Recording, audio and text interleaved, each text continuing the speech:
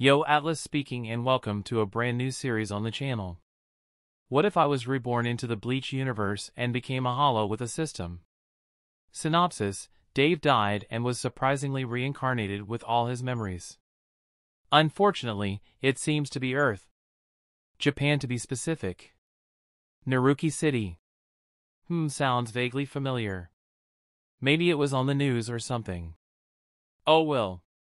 Worse yet, he has to learn Japanese from scratch. He has no special powers or system. What kind of lame reincarnation is this? No isekai, no powers, no system? Why even reincarnate? Also, it seems to be the past. No smartphone and computers are backwards as all hell. Things just can't be worse. That is until he unfortunately dies again. However, as he lay there bleeding out and slowly dying, he finally realized he wasn't reincarnated on the real Earth. This was the world of Bleach, and he was attacked by White and infected by his hollowfication poison. Can he catch a break? He doesn't even get a chance to become a regular spirit and maybe a Shinigami. Just a mindless hollow. Let the tale begin. Chapter 1: Reincarnation. Dave had just finished college and was ready to make it big. To celebrate, he went camping with a few close friends. Unfortunately, they didn't expect it to end the way it did. The group was attacked by a wild bear, and Dave, in a burst of unexpected courage, tried to protect one of his friends that got caught. He succeeded in saving his friend, but at the cost of his own life, as he was slowly mauled alive. Thankfully, between the adrenaline and blood loss, the pain didn't last too long. There was no tunnel with a bright light, unfortunately no pearly gates, and thankfully no burning pits when he barely regained consciousness. It was hard to maintain, but all he noticed was just darkness, though it was warm and comfy. He would fade in and out of consciousness for who knows how long. Maybe it was days, or was it years? Who knows? Finally, it seems like there was actually a light at the end of the tunnel, but it wasn't heaven that was waiting for him. It seems I was actually reincarnated. Where was God, though? What about my powers? Don't I get a system? I want to speak to the manager, he thought to himself. There was a doctor, and he looked like a perfectly normal human. No unusual hair or eye color, nor unusual ears. No sharp teeth. Perfectly normal human, it seemed. So much for isekai. He looks Asian, though. Am I Asian this time around? Despite being a little disappointed, he was still curious about his new life. The man said some words he couldn't understand, but having been a closet weeb in his former life, he recognized it as Japanese. Definitely not American this time around, and seems to really be Earth. Such a shame. Here I was hoping that I would have some cool magic powers. I didn't meet any god or anything, though. Finally, he got to see his mom and could confirm he was Japanese this life. Well, at least half Japanese, since he had yet to see someone he was sure was supposed to be his father. Thankfully, his mom seemed kind and attractive. Hopefully his father was attractive too, because no one wants to be ugly. Unfortunately, he didn't get some kind of translation skill or inherent language. He could not understand what they were saying, except maybe a familiar word once in a while from all the anime he had watched with subtitles. Nowhere near enough to even understand a single sentence, though. He made sure to smile and giggle at his mom and make a good impression. Don't want anything like a mom with postpartum depression at the start of his new life, so making sure his mom was happy was his first priority. Finally, what he believed to be his father showed up in a rush, and thankfully he seems to be above average in the looks department. It's hard to say for sure, though. He is so used to Western faces and standards of beauty, it is hard to tell exactly how attracted he is by Japanese beauty standards. Though he is sure his mother is a beauty. Also, he is now sure he is 100% Japanese this time around. Glad we were able to clear that one up. It doesn't take him long to figure out his name seems to be Hisashi, as both parents have repeated this multiple times when baby talking to him. After a while, he feels extremely tired. It seems even if he was reincarnated, he is still limited to his weak baby body, prone to exhaustion. Learning a new language has been a pain for him, but being a baby he has little else to do, and with his memories from his last life he at least has a leg up, managing to start speaking not only simple words, but simple sentences by the time he is 1 year old. He has also learned that aside from the not getting any powers, systems, or really anything unusual with his reincarnation, he is born in a relatively affluent family with both parents being above average in looks, meaning he definitely has a leg up financially over most and probably will in looks too in the future.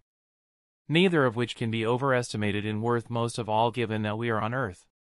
His parents were both loving, though he did wish his father was home more, though he already knew sadly this wasn't unusual for Japan. He had also finally learned his full name. His family name was Saito, making him Saito Hisashi. He almost cried when he found out the meaning of his first name, as he died before even hitting the prime of his life the first time around and was now given a name symbolizing a long life. The irony was painful. Maybe it's a sign of better things to come this time around though. Bonsai. One thing is unusual though, he doesn't see any smartphones. There is a TV, but it seems to be one of those old tube TVs. At first he just thought his family was old-fashioned, but finally a few years later a computer was introduced and it also looked absolutely ancient, but his parents were all excited about it. A few years after he started going to school, his mom was pregnant again. This time she had a girl though, so he became a big brother to little Reina. She was pretty timid, but thanks to Hisashi's maturity it didn't take long for her to get attached to him, as he made sure to be a fun, but responsible and reliable older brother. Meanwhile, due to his knowledge from his previous life and maturity, he managed to do well enough to start school early and even skip years every so often. He had already formulated a life path for him to be able to get through all the boring school and start life faster this time around, instead of having to spend 23 years before getting out into the world this time. He might not have gotten anything special from his reincarnation, but his knowledge and mature mind were plenty of an advantage to speed through school, attend a top college, and graduating before he hits 20. He even made sure to focus on IT and programming, knowing just how big of a factor computers were going to be by the time he graduated. Chapter 2: Unfair. Hisashi has worked hard and managed to get into a top college by the age of 14. Was it hard going to class with kids years older? Sure. Would it really have been easier going to school with kids his own age when his mental age was well into his 20s? Not so much. Though he didn't have many friends growing up with the age difference, he had plenty of one-isamas. Given that he was quite cute and much younger than the female classmates, they tended to treat him more like a cute little brother than a regular male classmate. Unfortunately, this also meant he didn't have a lot of male friends among his classmates. Skipping years also meant leading the existing classes and having to rebuild new relationships in a new class each time. Meanwhile, at home he made sure to help out around the home and with his little sister to alleviate some of the pressure on his parents. They had long gotten used to his maturity, so though he still had to act a bit like a kid, the Genius Kid label helped enough that he could get away with acting a few years older than he was without anyone being suspicious of him. His parents were extremely proud of him, and his sister had grown a minor brother complex for the brother that always took care of her when their parents weren't available. The only thing that was unfortunate is that despite mentally being over 30 and being pretty attractive with glossy ink black mid-length hair, smooth fair skin, eyes like an abyss you could drown in, good facial features, and being in shape, there were no romantic relationships. The girls his physical age were far too immature for him to even consider, and the ones in his classes that were slightly more mature never considered him anything more than a cute little brother to drag around and cuddle in purely platonic ways, unfortunately. Since romantic relationships were a dead end for the moment, most of his excess energy outside of school he put towards practicing kendo and aido from a young age, figuring that since he was born in Japan he should at least practice something unique to his country of birth, and even better if it is something that can help protect himself. Fortunately, Japan is an insanely safe country and they lived in a relatively affluent neighborhood, so despite practicing for over 14 years he hasn't had to actually use any of it. As he started to go to college, he made sure to pick the brand new programming courses for his electives and made sure to study even more on this outside of his regular coursework, to the point where he was starting to build out some of his ideas for the future. He already knew about the dot-com bubble and wanted to be poised to make a lot of money by taking advantage of his knowledge about where things were headed. By the time he got out of college, he would already have enough done to launch cutting-edge software he knew was going to be a success on the market. It won't be Bill Gates and Steve Jobs this time around, it would be Saito Hisashi, a name to be known around the world as the leader in technology. He was now 16 and enjoying his second year of college. Just 2 more years and he could graduate and wrap up the last of his code that would revolutionize the world into a new age of computing, beating Microsoft and Apple to the punch by introducing a graphical Windows interface-based operating system along with a business suite that would tempt just about any business over a year before Microsoft would release its first version of Windows or Apple's Lisa OS caught on. He had just finished his kendo practice and was on his way home at night. As he was passing through a park, he felt the hair on the back of his neck stand on end for no apparent reason, and a shiver traveled up his spine. Suddenly he heard a loud roar that sounded like the T-Rex in Jurassic Park. Not knowing what was going on, he quickly grabbed his bodkin from his training gear and held it while in a defensive stance, ready to respond. "Who's there?" "This isn't funny," he yelled, hoping that this was nothing but some kind of prank. Before he even knew what happened, he suddenly felt an immense amount of pain from his abdomen.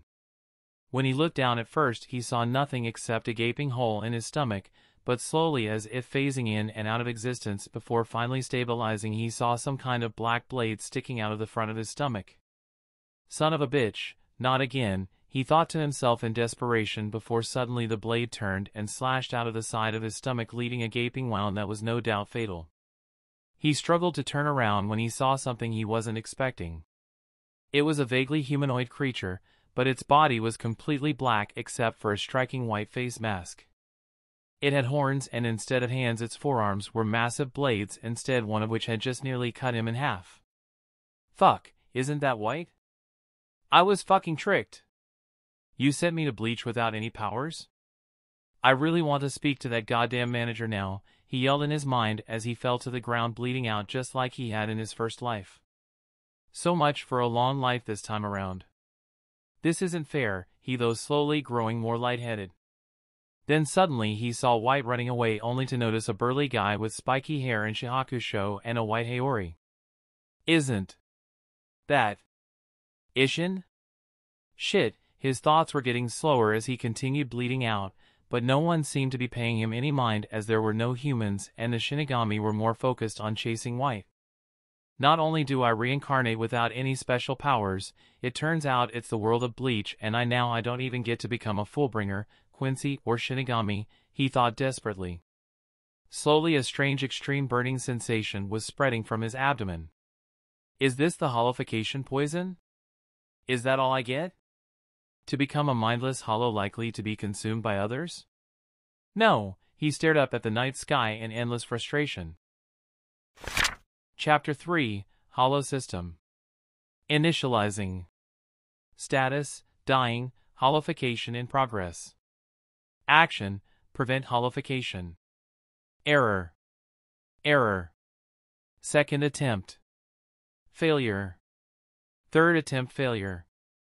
Action preserving. Consciousness, success. Consciousness fortified. Consciousness anchored. Hollow system initialized. Consciousness unable to handle hollowfication.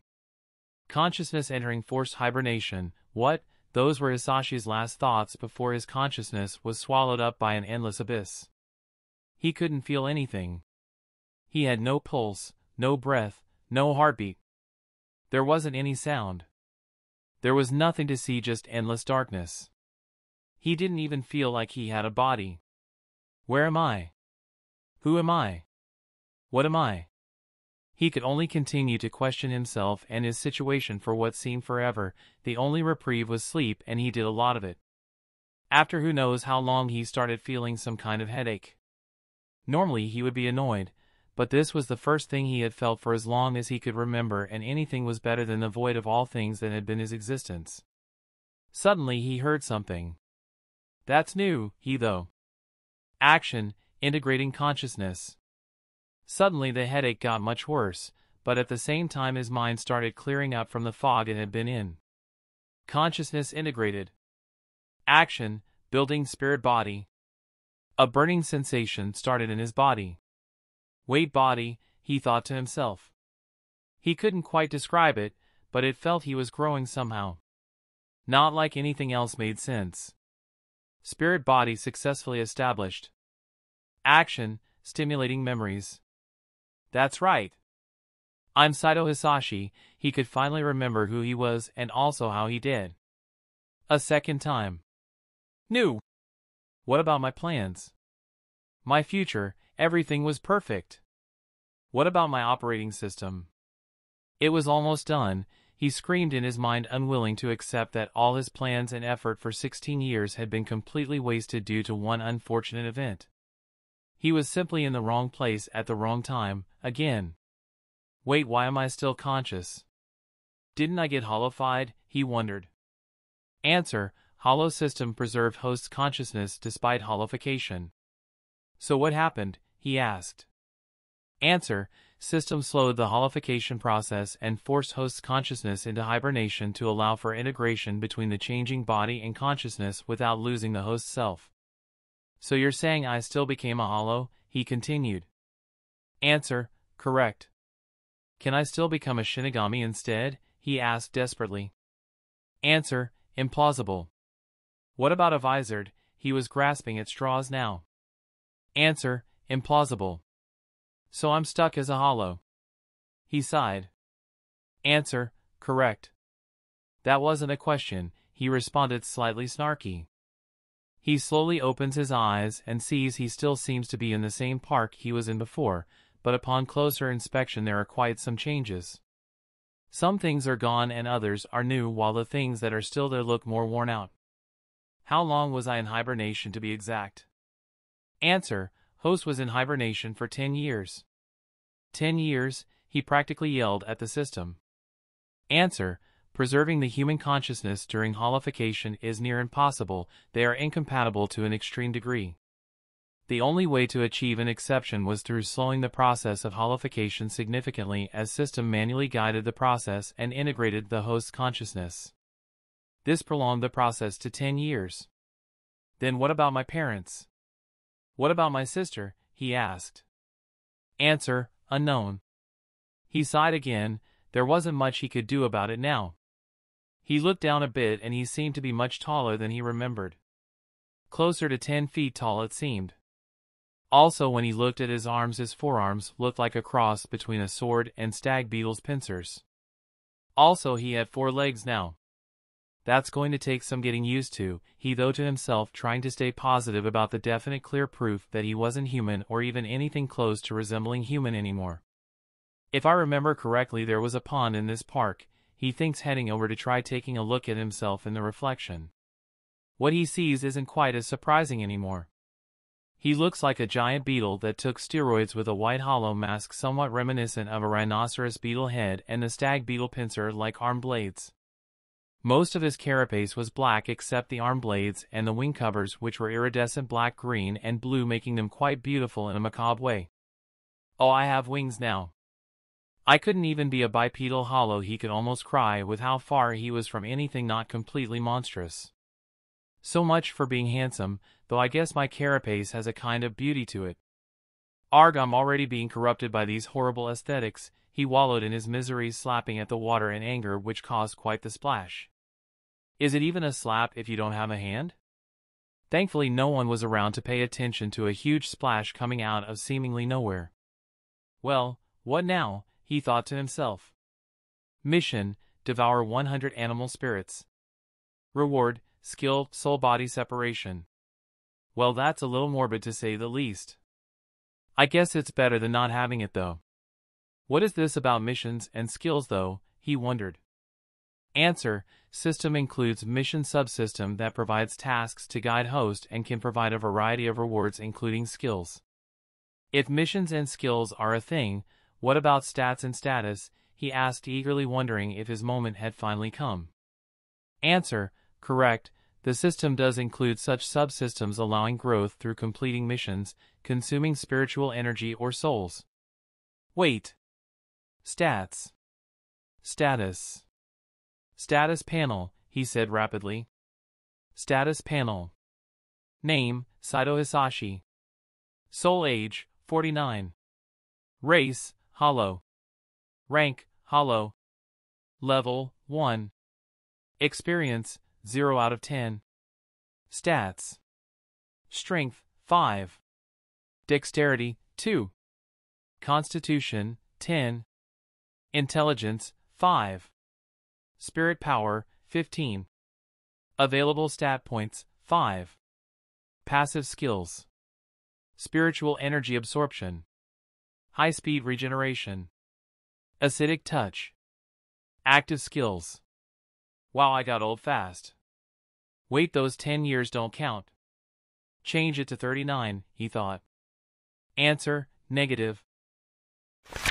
Chapter 4, New Life. So what's up with this bullshit tanky build? I'm not putting up with that kind of crap. I need to address this. Hisashi said indignantly at the reveal of his stats. System, could you give me a reference for these stats? It's kind of useless as is, he asked the system. Answer, a regular human would roughly have 1 point for each stat on average. So that means I'm like super powerful now, right? He asked excitedly. You could almost see the twinkle in his beady bug eyes. Answer, only when compared to regular humans or pluses. Compared to anything else, host is extremely weak due to the complications experienced during hollowfication.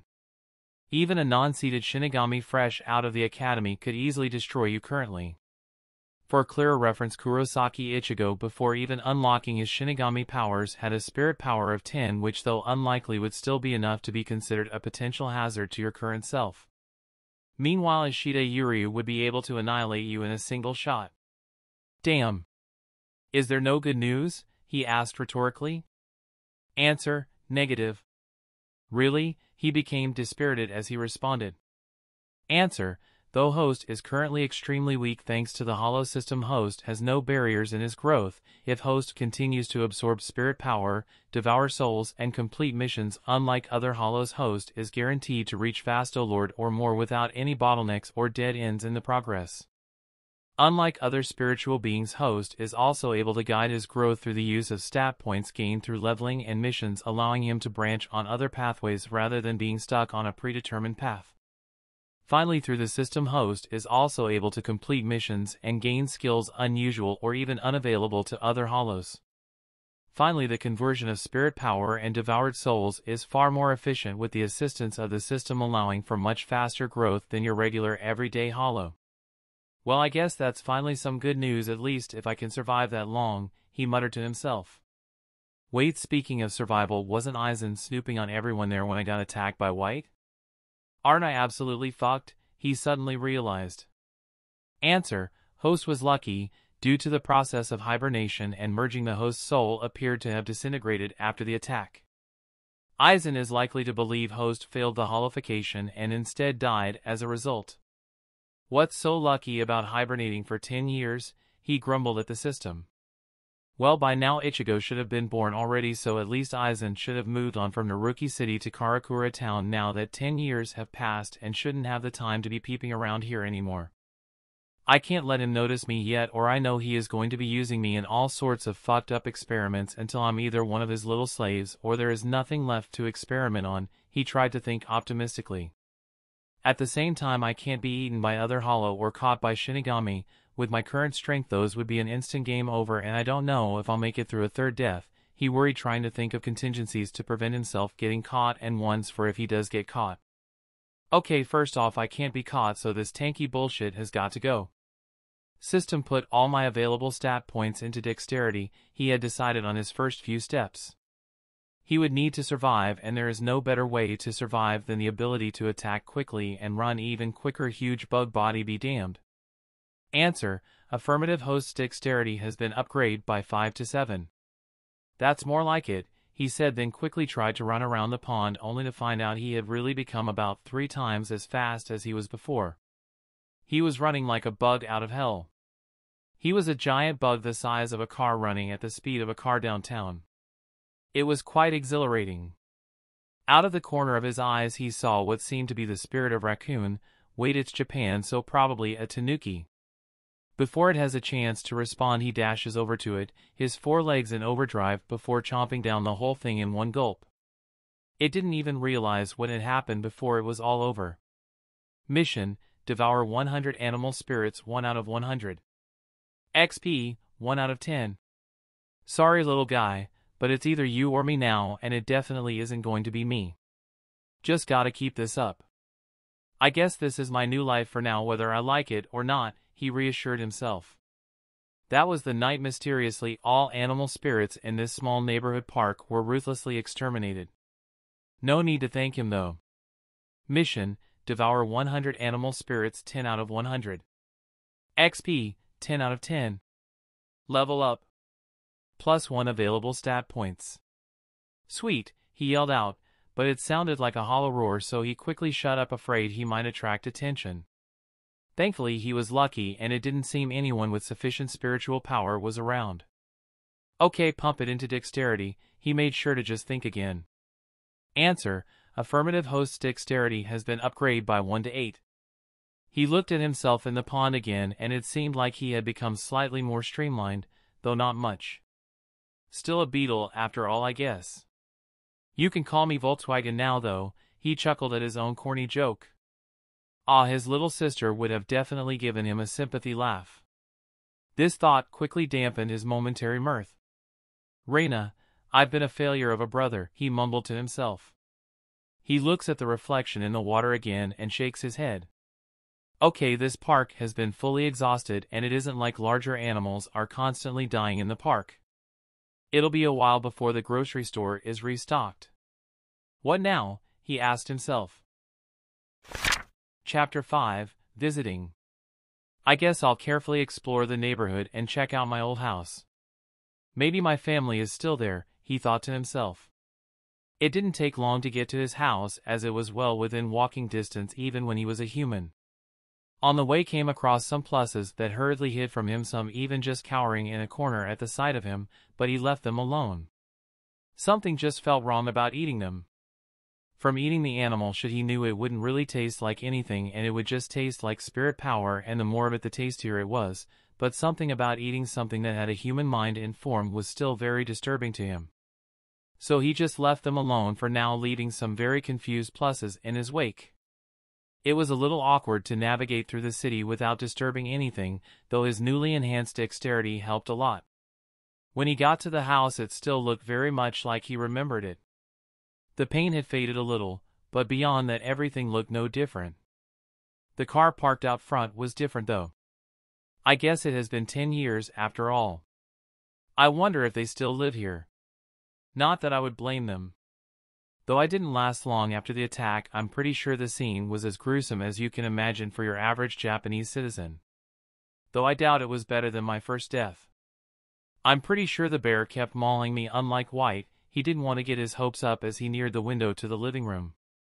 When he stared into the living room he was at once both glad and extremely saddened, as the most noticeable thing there was a new black shrine with a picture of his former self and some incense burning in his honor.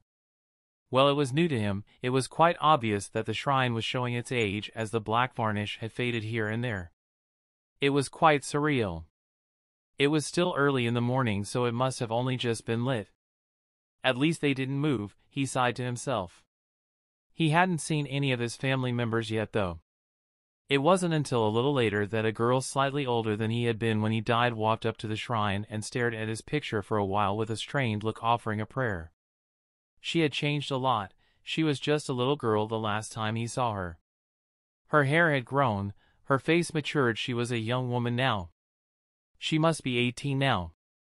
He wanted to reach out to her so badly, but all he had were these damned blades, and even if he had hands his touch as a hollow would just be poison to her. He wanted to cry, but this form wouldn't even grant him this little reprieve, as his eyes lacked the ability to cry, so the only thing that could cry was his very soul as he watched her, knowing she couldn't even see him, and if she could, all she would see was a monster to recoil from. A little after his parents came downstairs, his mother started preparing breakfast while his sister set the table. His parents also looked significantly older. Time had not been kind. His loss probably hadn't been kind either, he was sure. He noticed his mother still frequently glanced at his picture in the shrine. There was nothing he could do though, no matter how much he wanted to tell them he was still okay. Well, sort of okay. His father was rather restrained, but he had always been that way, so it was kind of hard to tell, but before he left for work he kneeled in front of the shrine offering a sincere prayer too, despite showing little emotion on the surface. Shortly after his father left, his sister picked up a bag and headed to what he could only guess was either high school or college. He didn't know since he hadn't been there for her. He slumped down lifelessly on the ground in a catatonic state as he just couldn't handle it for a moment.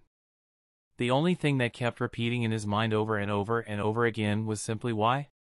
Everything had been on track, planned, everything was going well. Why couldn't he just catch a break this time around?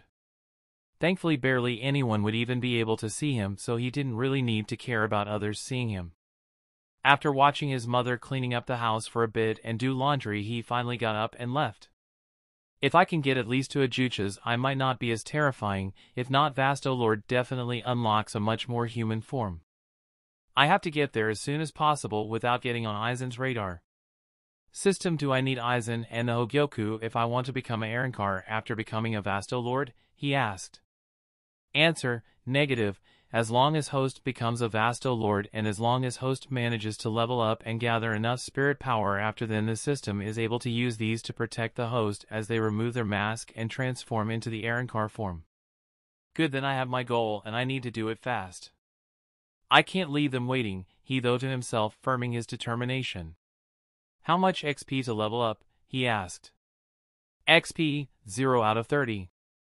Good, I should be able to level up at least 1 or 2 more times just by finishing the current mission. He nodded to himself and felt a little better now that he had set a clear goal and at least had a path for the next step. Chapter 6, Moving Forward.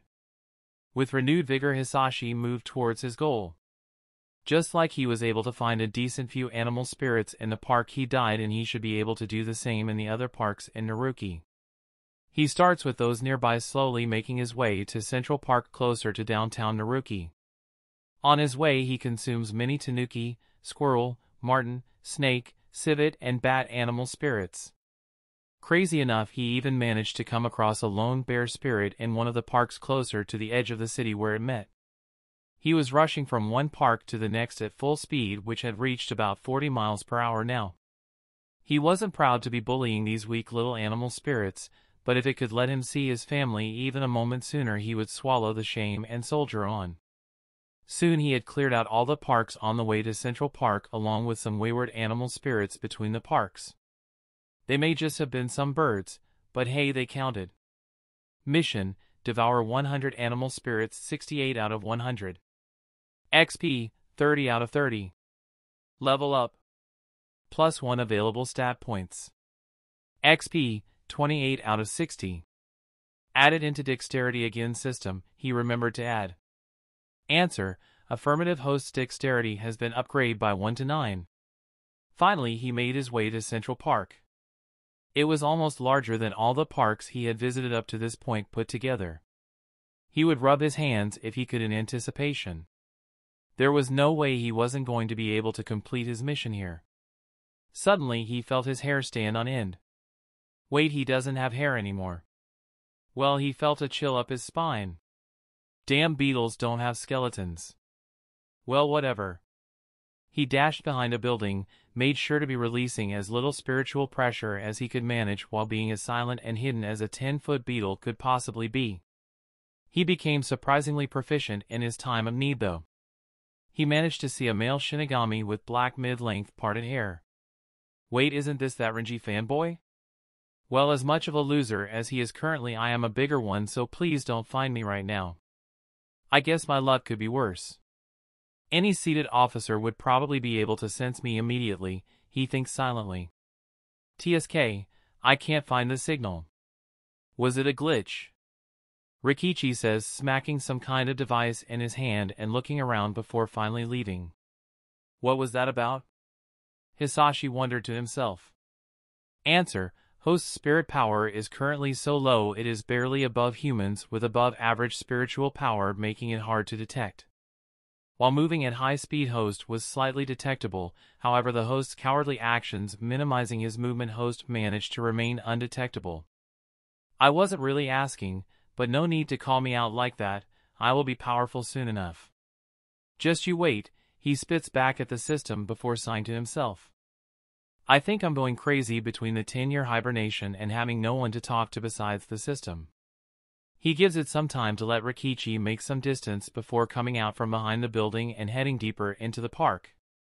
It's really good that regular people can't see him, or this would be impossible to pull off during the day. No matter how carefully he moves, there's no avoiding the 10-foot beetle if you can see it. He manages to find a burrow of umami rabbits that died. Damn, these things are really ugly for rabbits. Aren't rabbits supposed to be cute? But I'll take every little bit I can get, and there's quite a few of them here, He also found some sika deer that filled his count out nicely.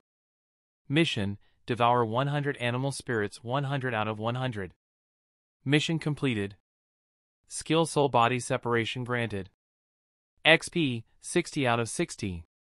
Level up. +1 available stat points. Yes, he cheered himself on.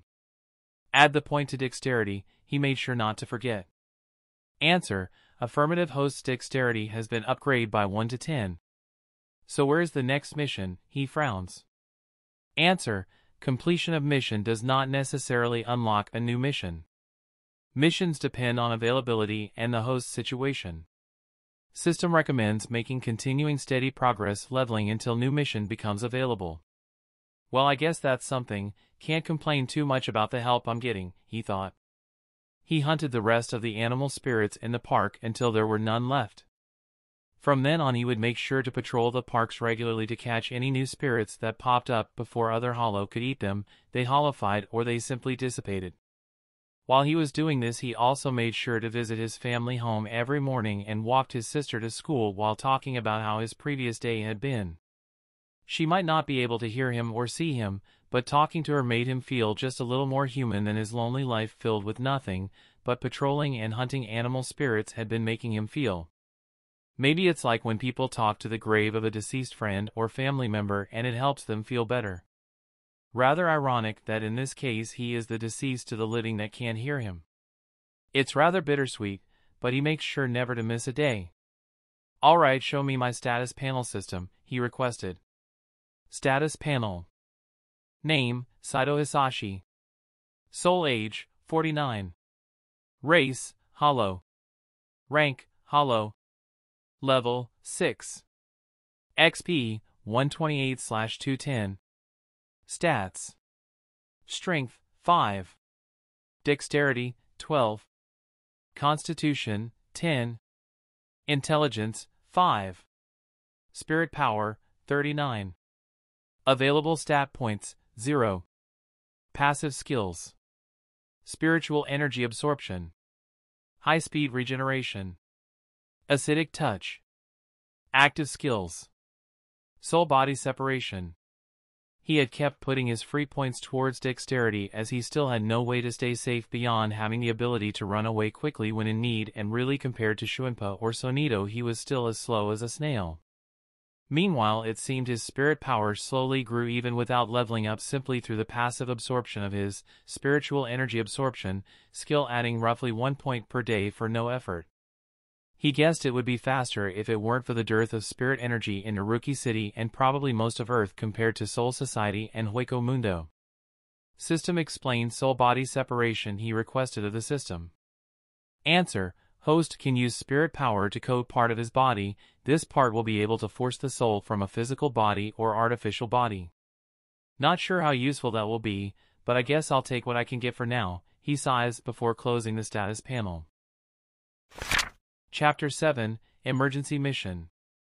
Things had been pretty uneventful for the most part during the past few weeks. Bullying weaklings and hiding from the strong ones as usual. Are we sure this isn't a Chinese novel? Currently he was on his regular afternoon patrol when suddenly he heard a very annoying alarm sound he hadn't heard before. Emergency mission: protect Reina. Reward: spirit power concealment. What? He screamed internally. Before he could even have a second thought he dashed towards his home, but when he got there no one was home yet. He knew the route his sister took when walking to and from school, and this was around the time she usually would be getting out of school. He hurriedly traced the route towards school, hoping he could make it in time to prevent anything from happening. It took him only a few minutes to make it halfway through the route, as he was now capable of moving at about highway speeds despite his lack of any specialized movement skills so far. He just turned the corner when he saw some frivolous rich kid with 4 lackeys pulling his sister into an abandoned alley in the distance. His mind went blank and he ran after them into the alleyway. When he got there, the lackeys were surrounding her as the rich kid was trying to pull down her skirt, and there were tears in her eyes as she was trying to push them away as best she could, but it was futile with 5 guys surrounding her. He was barely even cognizant of what he was doing as he let out a massive hollow roar powerful enough to shake the surroundings. All of them stumbled over, unable to keep their footing, including his sister. He was so enraged. Death was not sufficient, he must show them absolute terror. Quickly used his blade's dull edge to slam them away from his sister and into the wall with little care. It wasn't enough though. They couldn't see him. Suddenly he had a thought, and slowly spirit power started coating his blades, enhancing the iridescent effect on them even further as they seemed to glow. Then he slammed them into them again, except this time they didn't slam into the walls again, but their souls separated from their bodies and slammed into the wall while their bodies remained where they were, but slumping like a puppet that had lost its strings, the only thing indicating they were still alive, their slowly rising and falling chests. "What the hell is that monster?" one of the lackeys yelled. Shit, just protect me, I'll call for the police." The rich kid tried to put on a confident face while planning to abandon the lackeys to slow down the beast that suddenly appeared out of nowhere. They were so terrified didn't even notice their physical bodies laying on the ground unconscious, attached to them by the chain of fate. The lackeys weren't buying this though. Hisashi wasn't like some kind of big animal. This was an absolute monster, the kind that nightmares are made of. There was nothing normal about this, and police weren't going to solve this. They all started running at the same time, leading it to survival of the fittest. This only enraged Hisashi further though, and he released another powerful hollow roar that made their legs turn to jelly as they struggled to crawl their way out of the alley. Hisashi looked at the chain of fate before putting his blades between the chain links, then using it to slowly drag the first victim back towards him. The others hadn't even noticed it yet, but the victim was screaming bloody murder as he came closer and closer to the monstrosity. When he came within arm's reach of Hisashi, his face was filled with snot and tears, and if he has been able to piss himself in soul form, he probably already would have. Suddenly Hisashi's mask separated between a lower and upper jaw, revealing a row of razor-sharp teeth. He used the dull inside of the blade arms like a pincer, gripping the lackey and bringing him up to his mouth and chomping down without a second thought, consuming the entire soul. Plus 50 XP. XP, 247/450. Plus 1 spirit power. Spirit power, 47. He was so enraged he didn't even notice the notifications. The whole thing happened so fast the others hadn't even made it to the end of the alley when he started pulling the one farthest away towards him. The others looked as if they had seen death itself as they watched the one that had made it farthest of them all slowly be dragged back past them towards the jaws of hell. The second one didn't last any longer than the first. They were all absolutely trash, just like their behavior. By the time the first made it to the end of the alley, he had finished the third. Before the fourth lackey could even do anything, he was pulled out of the bright street lit by the orange setting sun back into the dark alleyway towards certain death. While squealing like the dying pig, he was leaving only the rich kid that was leading this little gang. Hisashi had left him for last though. Nothing can bring out true terror like a sprinkling of hope, and that was what he had given him by letting him reach the street. Plus 50 XP x3. XP, 397 out of 450. Plus 1 spirit power x3. Spirit power, 50. The rich kid started running up to people, but surprisingly, despite his loud yelling for attention, they ignored him like he wasn't there. Quickly he gave up, moving further up the street to other people, trying to get the attention of anyone willing to give it. Finally he saw a patrolman from the small neighborhood police station. Just as he thought he was saved and wanted to run up to him, his chain of fate suddenly went taut, allowing him not one step further, and just a moment later he was slowly being dragged back to the alley, kicking and screaming at the top of his lungs, trying to grab hold of anything he could, but no one was even looking at him, and he wasn't strong enough to resist the pull of the chain. Hisashi made sure to pull him back slowly. Unlike the lackeys, by now the rich kid was hyperventilating and in a fatal position as he was dragged the last bit, finally given up resistance. Oh, it seems his mind snapped. How good, he thought before finally gulping down the last one. Plus 70 XP. XP, 450 out of 450. Level up. Plus 1 free stat point. XP, 17 out of 550. Plus 2 spirit power. Spirit power, 52. Emergency mission completed. Skill spirit power concealment granted. Chapter 8, Fear.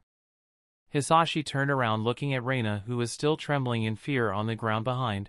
Thankfully he had managed to avoid any further harm to her both from the attackers and himself. Meanwhile Reina had managed to see a vague shimmering outline of him.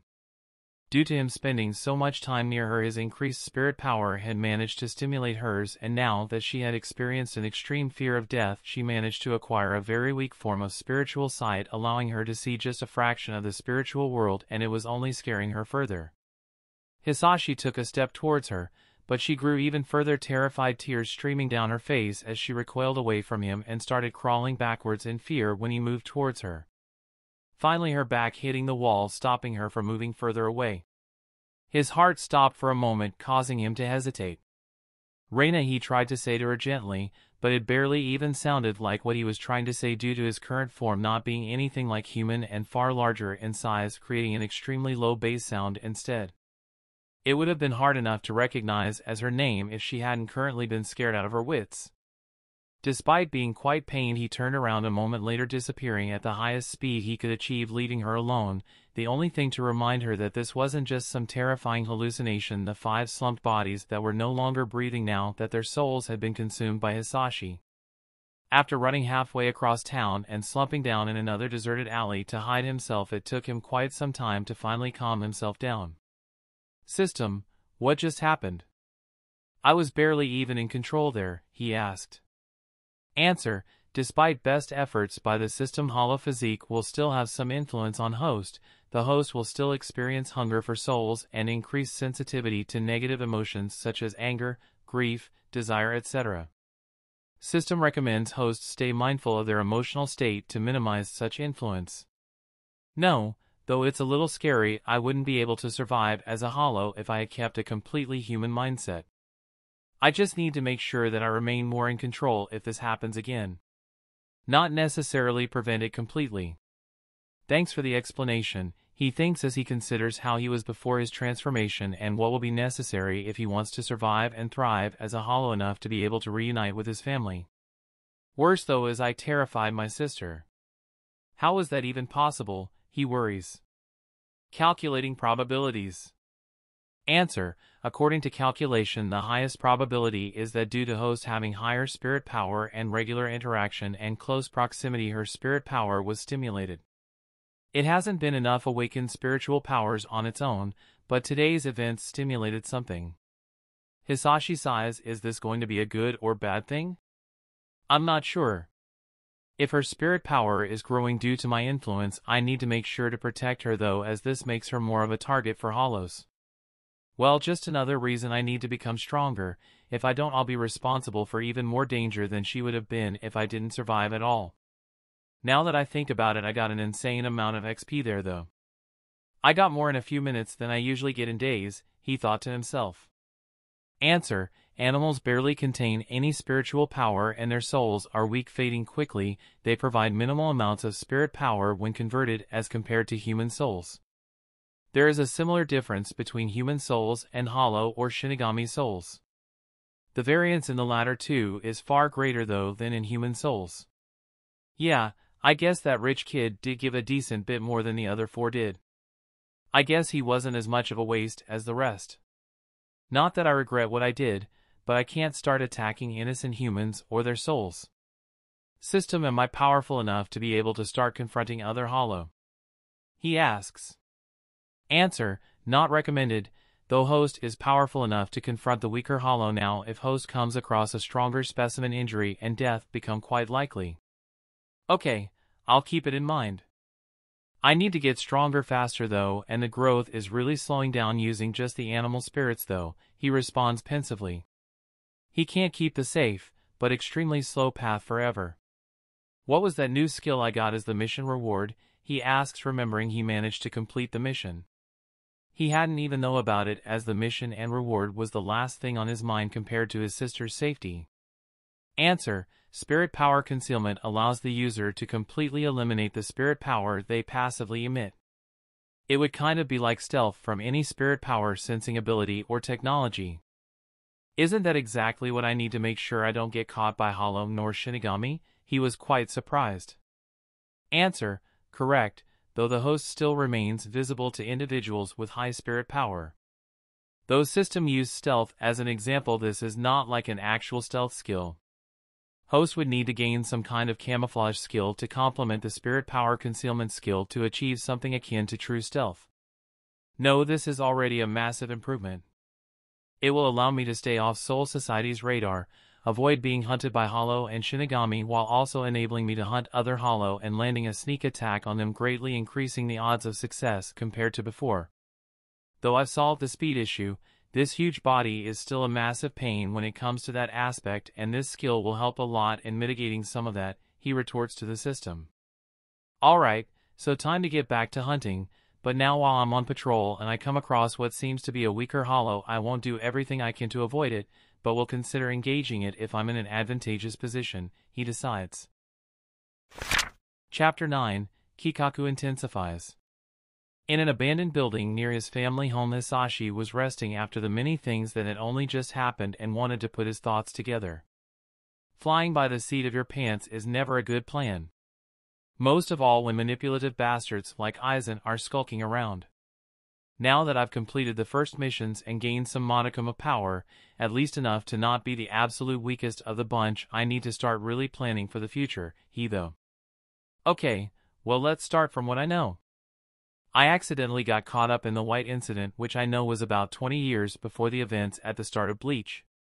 Then I hibernated, so we should be just a bit under 10 years before the beginning events, he said, trying to put together a rough timeline based on what he remembered from his first life and what had happened to him so far.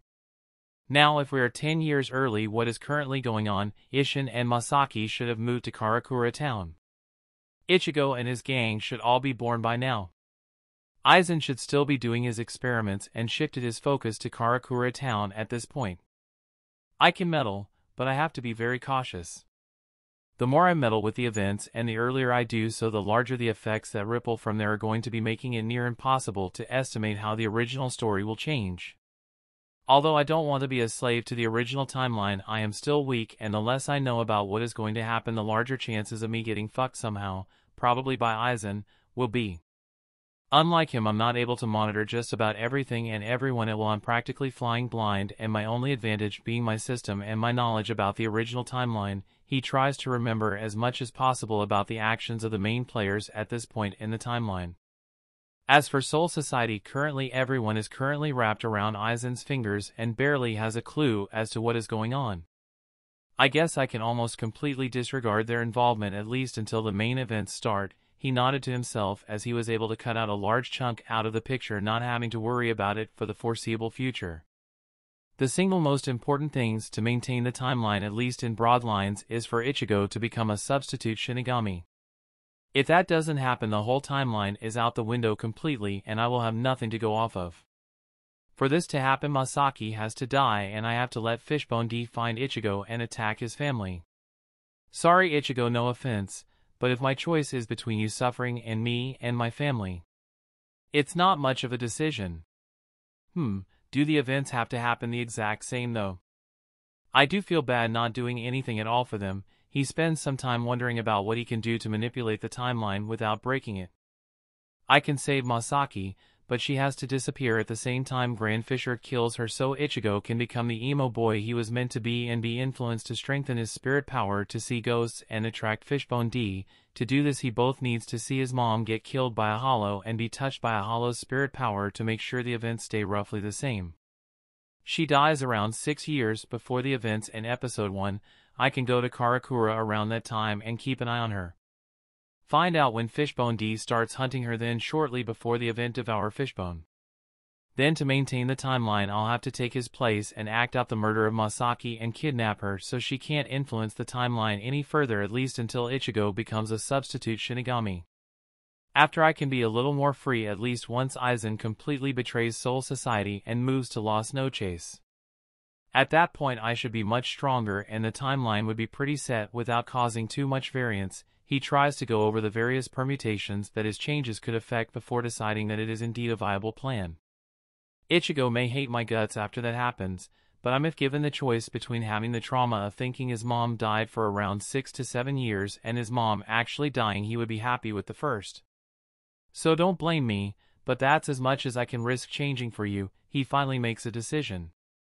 Now after I make sure the events leading to Kurosaki going to Soul Society have succeeded, I'll need to have a way to travel to Hueco Mundo and the power to survive there so I can be ready and powerful enough to keep an eye on Aizen once he retrieves the Hogyoku and starts creating artificial Arrancar. I need to be at least an Ajuchas or preferably a Vastolord at that point. To be able to quickly transform into a Jillian, I will either have to eat enough hollow on Earth to evolve, or I'll need to be powerful enough to rapidly consume hundreds of hollow right after going to Hueco Mundo there before hunting other Jillian too until I can evolve into an Ajuchas. Is this even feasible? I can't risk transforming into a Jillian on Earth though. Even with my spirit power concealment skill, there is no way the Shinigami are going to overlook a big-ass Jillian walking around on Earth for long, and even a lieutenant would be enough to kill me even as a Jillian. System, any ideas? He asked. Calculating. Answer. System is capable of suppressing host's transformation into Jillian, allowing host to devour sufficient or excessive hollow souls to initiate the evolution at will after. Okay, that makes the plan a lot more feasible. There would be no way to leave for Hueco Mundo after Ichigo leaves to Soul Society, then consume enough hollows to become a Jillian, then consuming enough Jillian to become at least an Ajuchas, all before Aizen bails from Soul Society and has success experimenting and creating Arrancar. Even with the system and all the advantages it affords me, it's just too short of a time frame for such rapid growth. If I can exceed the requirement of becoming a Jillian, then wait until he leaves for Soul Society, then quickly transform into an above-average Jillian with the excess spirit power and start a devouring spree of Jillian in the Forest of Minos, I just might make it in time. This would be so much easier if I didn't have to take Aizen into consideration with everything I plan. As much as I loved Bleach growing up, I really wish it was a show where all the villains were as dumb as Grimmjow and just thought about fighting and killing rather than planning. It would make my life so much easier. Where did my easy life as a computer wizard replacing Bill Gates go? Oh yeah, that was also Aizen's fault with his experiments. Asshole, he thought sneeringly. Well, at least I have the rough outline of what I will be focusing on for the next 10 years, he sighs. Chapter 10. Hollow Hunting. Hisashi is hanging from the side of a building as he stalks a hollow he has been watching since he sensed it earlier today. He feels fairly certain he is stronger, but he isn't willing to take any risks on his potentially first fight with a hollow. Making sure to both stay out of its line of sight and running his spirit power concealment, he has managed to track it down and stalk it without being caught for the last hour, and it just seems to have set its mind on plus that must have looked particularly appetizing to it. The closest thing to compare the hollow to would be an overgrown rat-like creature with elongated limbs and a hollow mask running over most of its snout and skull. Though it was very big compared to an actual rat, it was still dwarfed by Hisashi's size, as it was only reached around 5 to 6 foot tall. What it lacked in size, and in turn likely strength, it more than made up for with its burst speed being almost as fast as Hisashi's regular speed, despite him religiously pumping his free stat points into his dexterity. Leaping from building to building as silently as he can, he keeps tracking the hollow, watching it like a hawk as it chases the plus through the streets until it finally manages to back it into a corner. He crouches, tensing his legs in preparation to pounce, and notices the hollow letting down its guard a little as it knows it has finally cornered its prey with no way out. Hisashi does his best to predict the hollow's trajectory, and the moment he notices the hollow's hind legs tense, he leaps at the location he predicts with the maximum amount of power he can afford without losing control. The hollow leaps at the plus, cowering in the dead end, but Hisashi has a clear aim for its head and draws back one of his arm blades as he rapidly descends down on the unsuspecting hollow. At the last moment before reaching the plus, the hollow seemed to notice something and at the last moment dodged to the side as fast as it could. It managed to avoid being beheaded, but still lost one of its hind legs that was just too slow to get away from the slash. The ground shook and the pavement is cracked where it had been a moment ago, now revealing Hisashi with its missing leg pierced on the end of one of his blades before pops in his mouth like a small snack.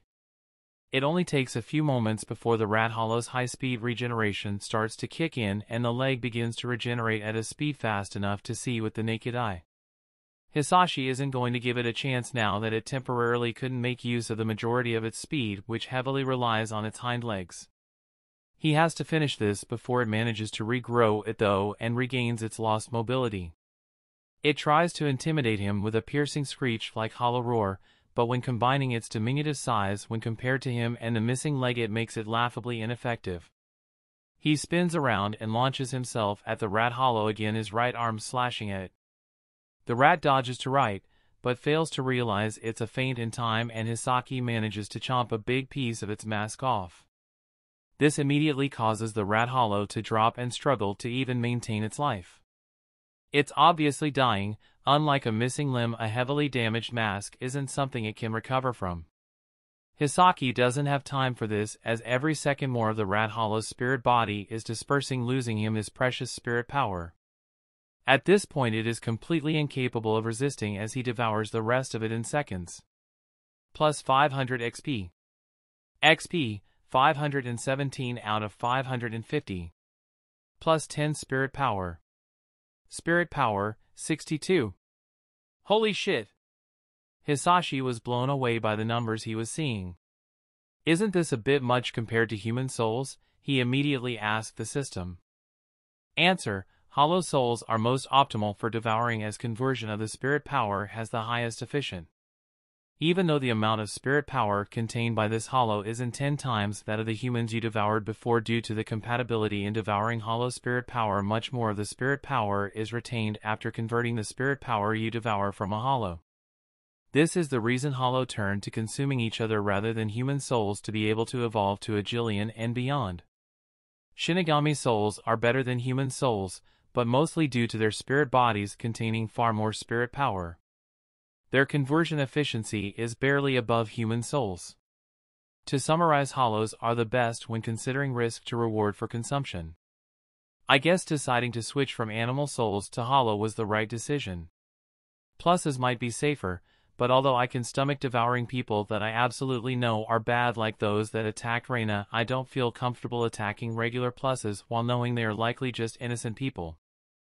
I could go to prison to devour people there, but honestly, with Japan's conviction rate, I really don't feel comfortable judging that the people incarcerated are guilty of what they have been sentenced for with any certainty. The risk in this attack was controlled and manageable. There was barely a chance of me to be harmed, and the reward was immense. If I continue, my strength should grow far faster than it has been munching on animal spirits. Finally, there is little to no guilt when eating basic hollow. Though Ajuchas and beyond regain some semblance of consciousness beyond their baser instincts, this isn't really the case before that point. The closest was Oraheim's brother, and really he had barely transformed and was actively losing his mind to the point where he ended up harming his sister in the end anyway. By that standard, there is no need to feel guilt over devouring what are in essence mindless beasts with little consciousness, controlled by their base desire to consume, which only end up harming innocent people. He justifies to himself that it's no different than killing a dangerous predatory animal that's terrorizing the city, and doing so also happens to help him towards his goals. He is pretty much being a good Samaritan. When he turns away, he leaves behind a scared and confused plus, unsure why it is still alive after running into not one, but two powerful monsters. Its senses were screaming at it that they were its natural predator and that it was going to die from the moment it ran into them. Chapter 11, Sister.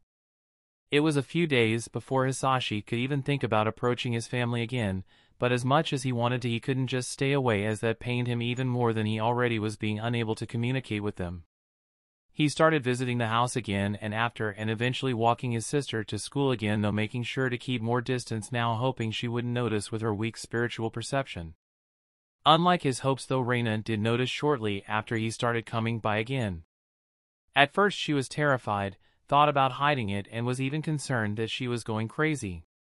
However, the aftermath of the guys that were sexually harassing was very clear, so there was no question something happened.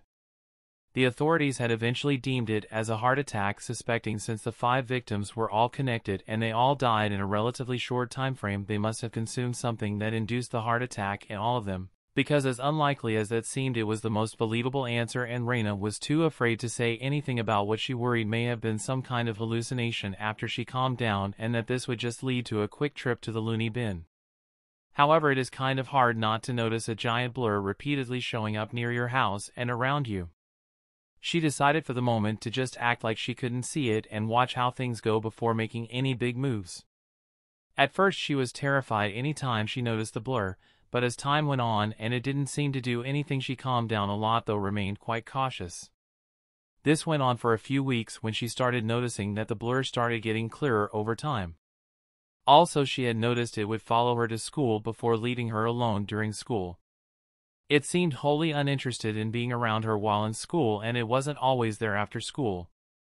It seemed to be most consistent around her house and following her to school. Why wasn't it doing anything else though? Now that it's getting clearer, it doesn't look like a human at all, but it's behaving like a person. Do I have a ghost stalker? She once again started questioning if she was actually losing her marbles, as none of this made any sense at all.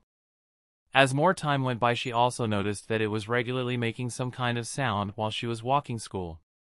At first she could barely make out the sound, but over the weeks it became a little clearer, though she couldn't make out exactly what the sound it was making was. Is it talking to me? She wondered confusedly. She wasn't sure at first, but the strangest thing of all was that although the creature was becoming clearer and clearer and seemed to be stalking her, which should have made her increasingly terrified. Strangely, a feeling inside her was growing that she was familiar with this creature. It felt vaguely like when you see a classmate from a long time ago and they look very different, but there is something uncanny about them and you feel familiar when you run into them on the street or at the store, not having seen them in years. There is no instant recognition, but a familiar feeling telling you that you should know them, but you just can't figure out why. She couldn't figure it out even as more time passed. Okay, it's gotten clear enough to where it's clearly something anyone would call a monster. It looks like a bug, but it's so big it wouldn't even fit in my bedroom. Why does it feel like I should know it though? I'm sure I've never met a giant bug before. Is it maybe the ghost of a normal bug and it just got really big after dying? I've never kept or been around any bugs though.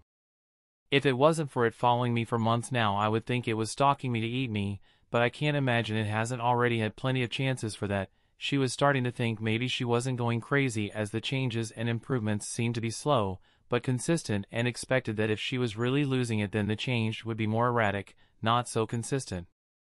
Due to the familiar feeling, she decided to pay more attention to it and listening to it ask it talk to her. At first it just sounded like some bassy grumbling from the depths of hell, but over time it started clearing up, some turning into something that sounded like a demon talking rather than hell itself. She couldn't quite understand it yet, but felt if it kept improving she might actually be able to understand it eventually. Meanwhile, Hisashi was spending every moment not spent with his family hunting any hollow or animal souls in overdrive, which had led to an explosion in his stats and spirit power. He was itching for more missions though. Stats are indeed nice, but you need the skills to use these stats to the best effect. Take speed for example. Sure, you can be fast, but without mastering a skill like Shuinpa or Sonido, there is no way you are going to catch up purely based in stats, as the skills act like a multiplier to the stat. Well, theoretically you could, but it would take forever to get to the point where he could outspeed even a mediocre Shinigami Shuinpa, let alone monsters like Byakuya or even worse Yoruichi. System status panel, he requested. Status panel. Name, Saito Hisashi. Soul age, 49. Race, Hollow. Rank, Hollow. Level, 10 to 34. XP, 2,183 out of 4,960. Stats. Strength, 5 to 19. Dexterity, 16 to 30. Constitution, 10 to 15. Intelligence, 5 to 6. Spirit power, 63 to 1391. Available stat points, 0. Passive skills. Spiritual energy absorption. High-speed regeneration. Acidic touch. Active skills. Soul-body separation. Spirit power concealment. He had put a point into intelligence just to see what effect it had, and it seemed the biggest difference was on how well he could control spirit power and his skills. Definitely useful, but much more useful when he actually has more spirit power and skills to use, so for now it's been on the back burner. There also seemed to be a bunch of small bonuses like slightly enhanced learning speed, memory, calculation ability, reaction speed. In general, a bunch of things either completely or at least in part related to his brain. Although good things to improve the bonus was small enough that though noticeable it wasn't enough to convince him to invest purely based on those until the larger benefits to spirit power and skill use became big enough. For now he needed power and fast though, and improving his physical stats seemed to be the quickest way though to make sure he could control the Grand Fisher situation completely. Chapter 12, Home Invasion. Hisashi was taking some time in the evening and spending it watching his family at home enjoying their time together. It was the closest thing to spending family time together that he could create, so he would do this quite regularly. They had just wrapped up dinner. His father was watching something boring on the TV. Meanwhile his mom was cleaning up the kitchen and washing the dishes. Finally his sister had gone upstairs to study up in her room. He noticed she was messing with his old computer while referencing some books. She would look out of the window every so often and he was getting somewhat worried that she might have noticed him, not yet aware that her spiritual perception had strengthened quite a bit along with her spirit power. She wasn't quite at Ichigo before meeting rookie levels, but was slowly getting closer to it unwittingly. Due to this he was starting to become rather clear, having gone from just a barely noticeable blur to more like a ghostly version of himself. Wait, he is a hollow, he is a ghost version of himself. Suddenly an annoying alarm sounded for the second time and he was not happy considering what happened the first time he heard it. Emergency mission, protect your family home. Reward, illusory aura. Fuck! I doubt it's wanting me to protect the actual building from a termite infestation, he thought to himself and immediately stretched his spiritual perception as far as he could currently. It didn't take long for him to notice two traces of hollows heading his direction. Though they were all weaker than him, he wasn't excited about dealing with two at the same time. Why are they heading this way? I'm concealing my spirit power, he questions. Answer, your sister's spirit power has grown to a level where it is noticeable to hollow. Wait, when did that happen? If that's the case, why haven't I noticed? Answer, you can, but hollow are instinctually attracted to any higher spirit power souls. This has been suppressed in you to reduce the innate instinct to devour anything capable of providing spirit power. In return, you have to consciously focus your spiritual perception to pay attention to such things. This is closer to how it would be experienced by Shinigami or Arankar rather than regular hollow, which run mostly on instinct. Normally he would find a vantage point and wait for the best moment to launch a sneak attack, but he couldn't stray far from the house since both hollow were coming from different directions, and if he left to engage one, the other would definitely make it to the house before he made it back. His only advantage was that they didn't have a clue he was there yet. He immediately hid in the blind spot behind the house where neither would be able to see him at first glance upon approach. Meanwhile he made sure to make himself as small as possible. He needed to take out one of them using a sneak attack before they even knew he was there, so I could hold off the other immediately after. Inside, Reina noticed Hisashi's unusual sudden movement.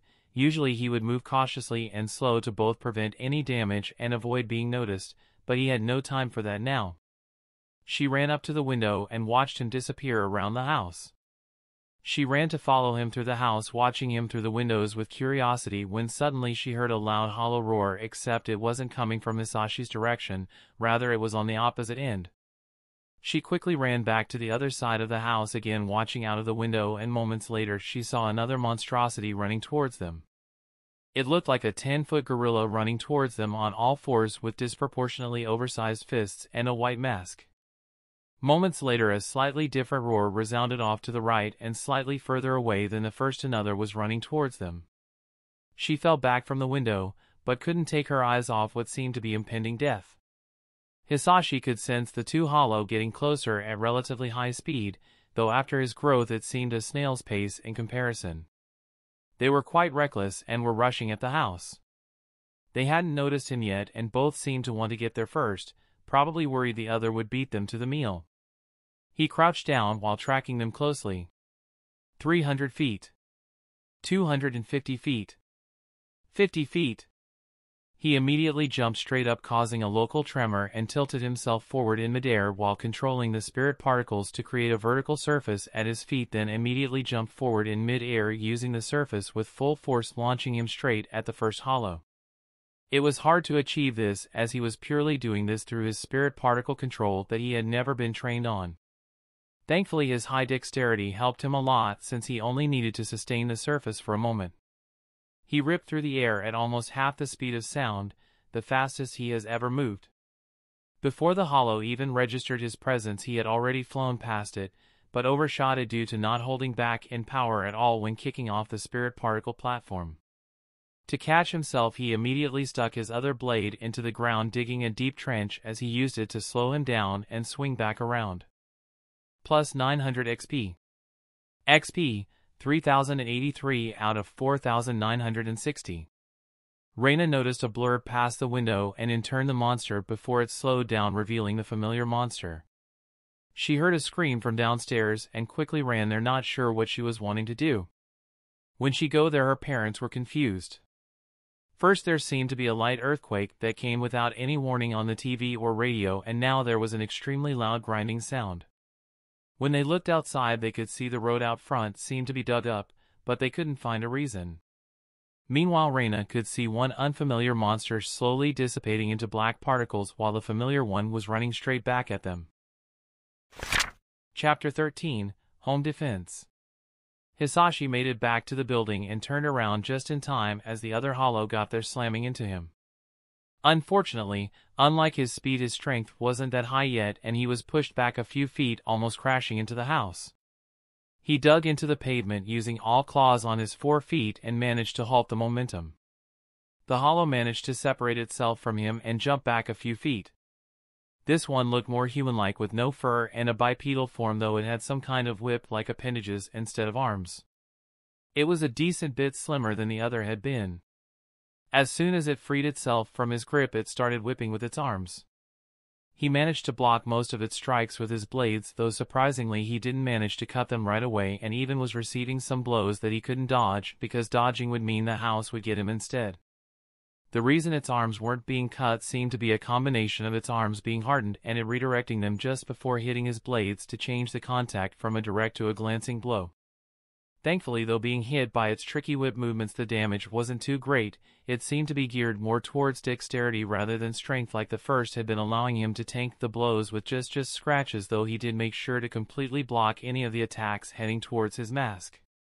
Reina inside was watching without blinking. It was clear now that the familiar monster was protecting them, and the first time wasn't some kind of coincidence. As she saw it get whipped continuously due to the angle and high speed of the movements, she didn't know he was actually successfully blocking the vast majority of the hits, and that those that did hit were having limited effect on Hisashi, which made her worry for him and firmed her feelings that whatever he may be, he really wasn't something bad, at least for them. Their parents were still extremely confused, as now they kept hearing explosive sounds, and slowly more of their front yard was turning into a destroyed wasteland as the ground was torn up and trees and bushes were cut to pieces or practically exploded, all this for no apparent reason. Reina started running towards the front door, worried that the familiar monster wouldn't be able to survive if it kept protecting them like this. "Reina, what are you doing?" her father yelled after her and grabbed her by the wrist. "It's dangerous," he continued. "I don't care," she shouted over the noise as pulled her arm free, running out the door. Despite being scared of what was going on, both their parents chased her, worried for her safety more than they were scared for their own lives. Them running outside managed to distract the attacking hollow and freed Hisashi from having to defend the house at all costs. Though a massive risk to his family, it was also an opportunity for him. While the whip hollow was distracted, its attacks slowed down noticeably and lost a decent bit of their accuracy. Before it had a chance to refocus on him, he made a quick step into striking range, and with a quick and powerful twist transferring from his feet all the way through his body and into his arms, he managed to slash the arms off the whip hollow. They fell to the ground with a thud. It realized it was going to die at this rate, and self-preservation started outweighing its immense hunger, causing it to turn to escape. Before it even got a chance to take another step, though, Hisashi followed up with a high-speed thrust, piercing the back of its head, instantly destroying its mask and ruthlessly ending its last struggle for survival. Plus 800 XP. XP, 3,883 out of 4,960. Plus 14 Spirit Power. Spirit Power, 1391 to 1405. Reina saw it taking down the last enemy, and this time, before it managed to dissipate, it bit off the rest of its head, swelling it whole in one go. This time she wasn't afraid anymore and just felt relieved. She felt that the danger had only come from the other two and that they were safe again, even with the other one still there. There is no way this wasn't picked up by Soul Society.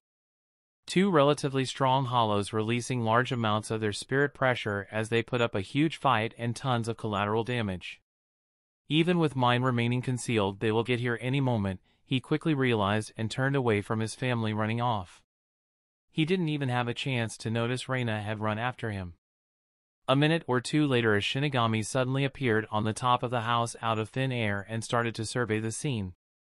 He had crimson hair pulled back into a high ponytail with a distinct widow's peak and eyebrows. A distinctive cloth is wrapped around his forehead. There were two hollow signals here releasing high amounts of spirit power. There was obviously some kind of fight here. Where are they though? He wondered to himself out loud, though no one was able to hear him. Did they kill each other? He continued. Although unlikely, he couldn't think of any other reason when combining the fact there was obviously an fight and both being missing without him even finding a trace of them nearby.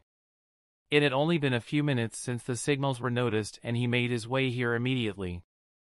At the power levels recorded, there was no way for them to run away fast enough for him to no longer even sense them in the area. Unless one survived and had some kind of very unusually unique skill involving space, time, or high-speed travel, none of which were common on regular Hollow.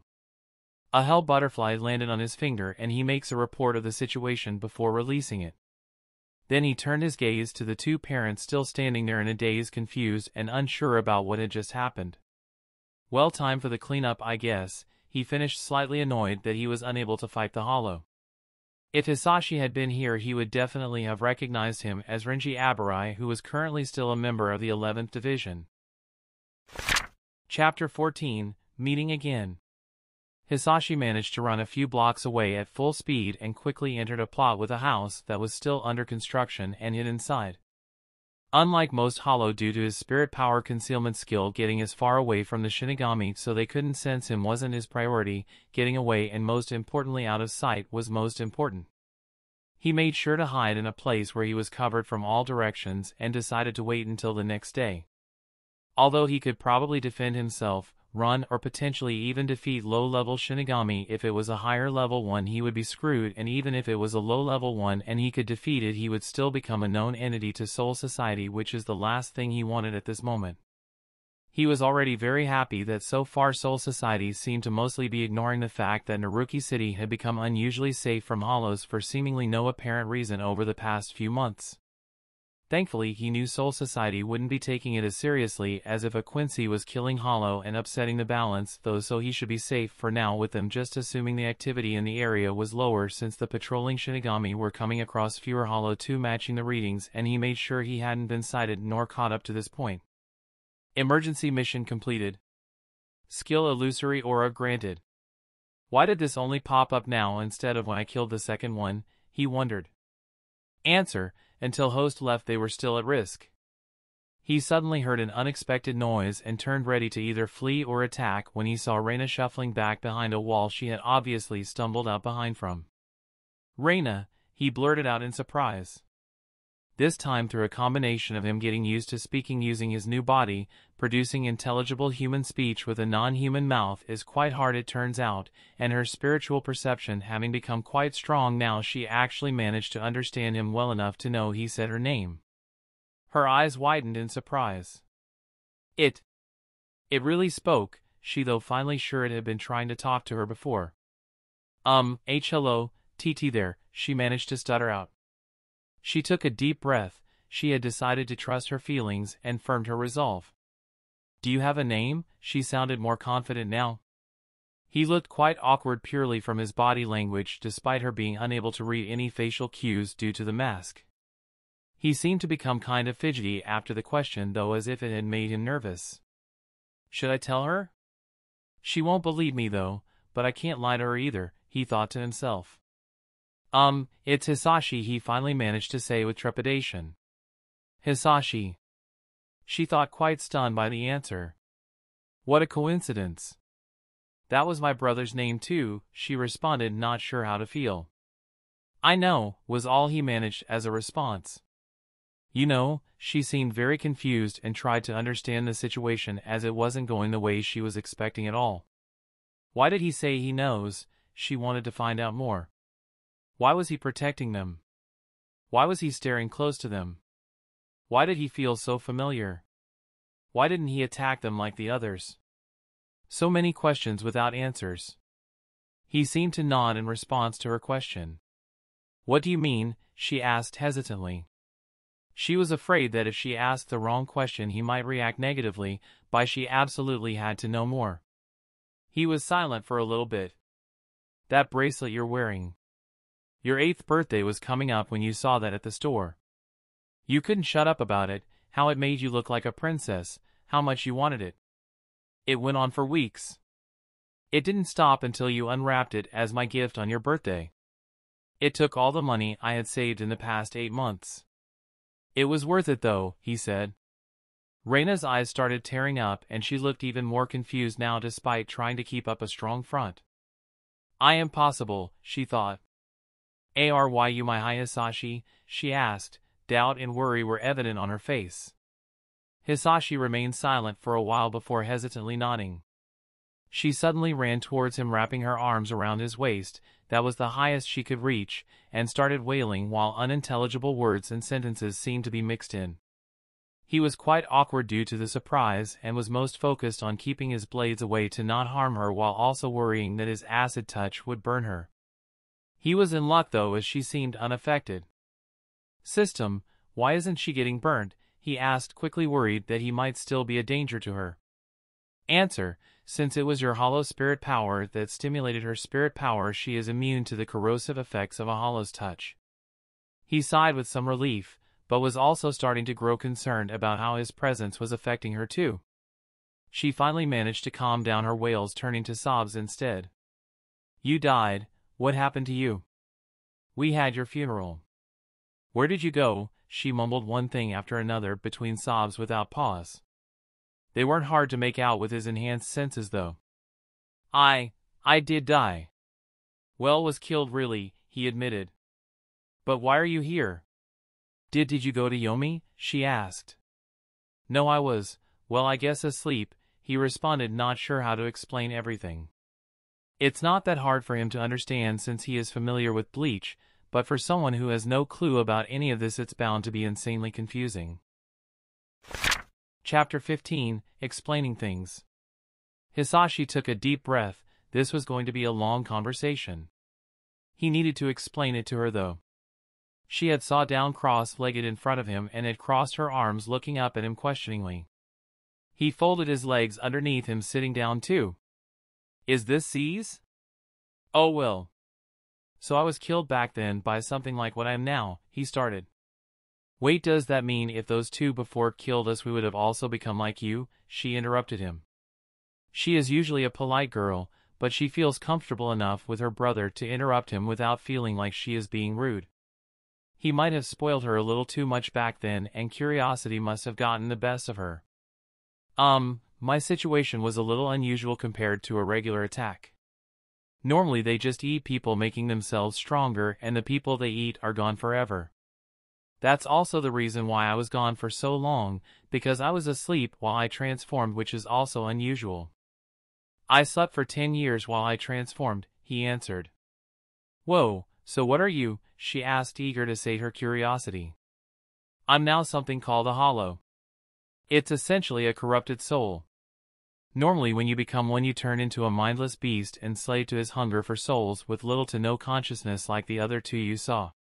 In return they become very powerful though. If you see anything like me, just run, he told her sternly. You can recognize a hollow mainly by two features. One is the white mask. He pointed his blade towards his mask before lowering it to the hole on his thorax. The other is the hole somewhere on their body, most commonly where their heart would normally be. She got up and carefully touched the edges of the hole that traveled all the way from the front to the back of his thorax. It's really a hole, she said, utterly flabbergasted. Doesn't that hurt? She asked in worry. No, it's normal, he reassured her. So why were you invisible before? She asked the question that had been bugging her. It's not that I was invisible, you were just incapable of seeing or hearing me just like most other humans, he cleared up for her. Ah, so that's why Mom and Dad couldn't see you. But why can I see you now then? She was completely immersed in the conversation now. Well, that's my fault, I guess. He was feeling quite awkward now that he had to explain himself. I spent so much time near you that my spirit power managed to stimulate yours. Then when you experienced what you believed to be a life or death situation when you were first attacked and I showed up, this awakened your spiritual sight, albeit a very weakened form of it. Then as I spent more time with you, your spirit power and spiritual sight continued to be stimulated, slowly improving them over the months since then. I didn't know it had progressed this far though, he explained. She nodded her head seriously when she heard this.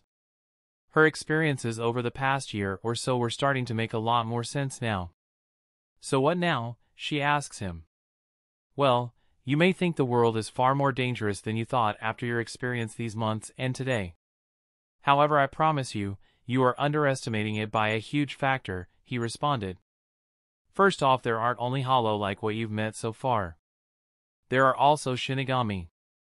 Like in the stories? She asked excitedly. Well, sort of, but not quite.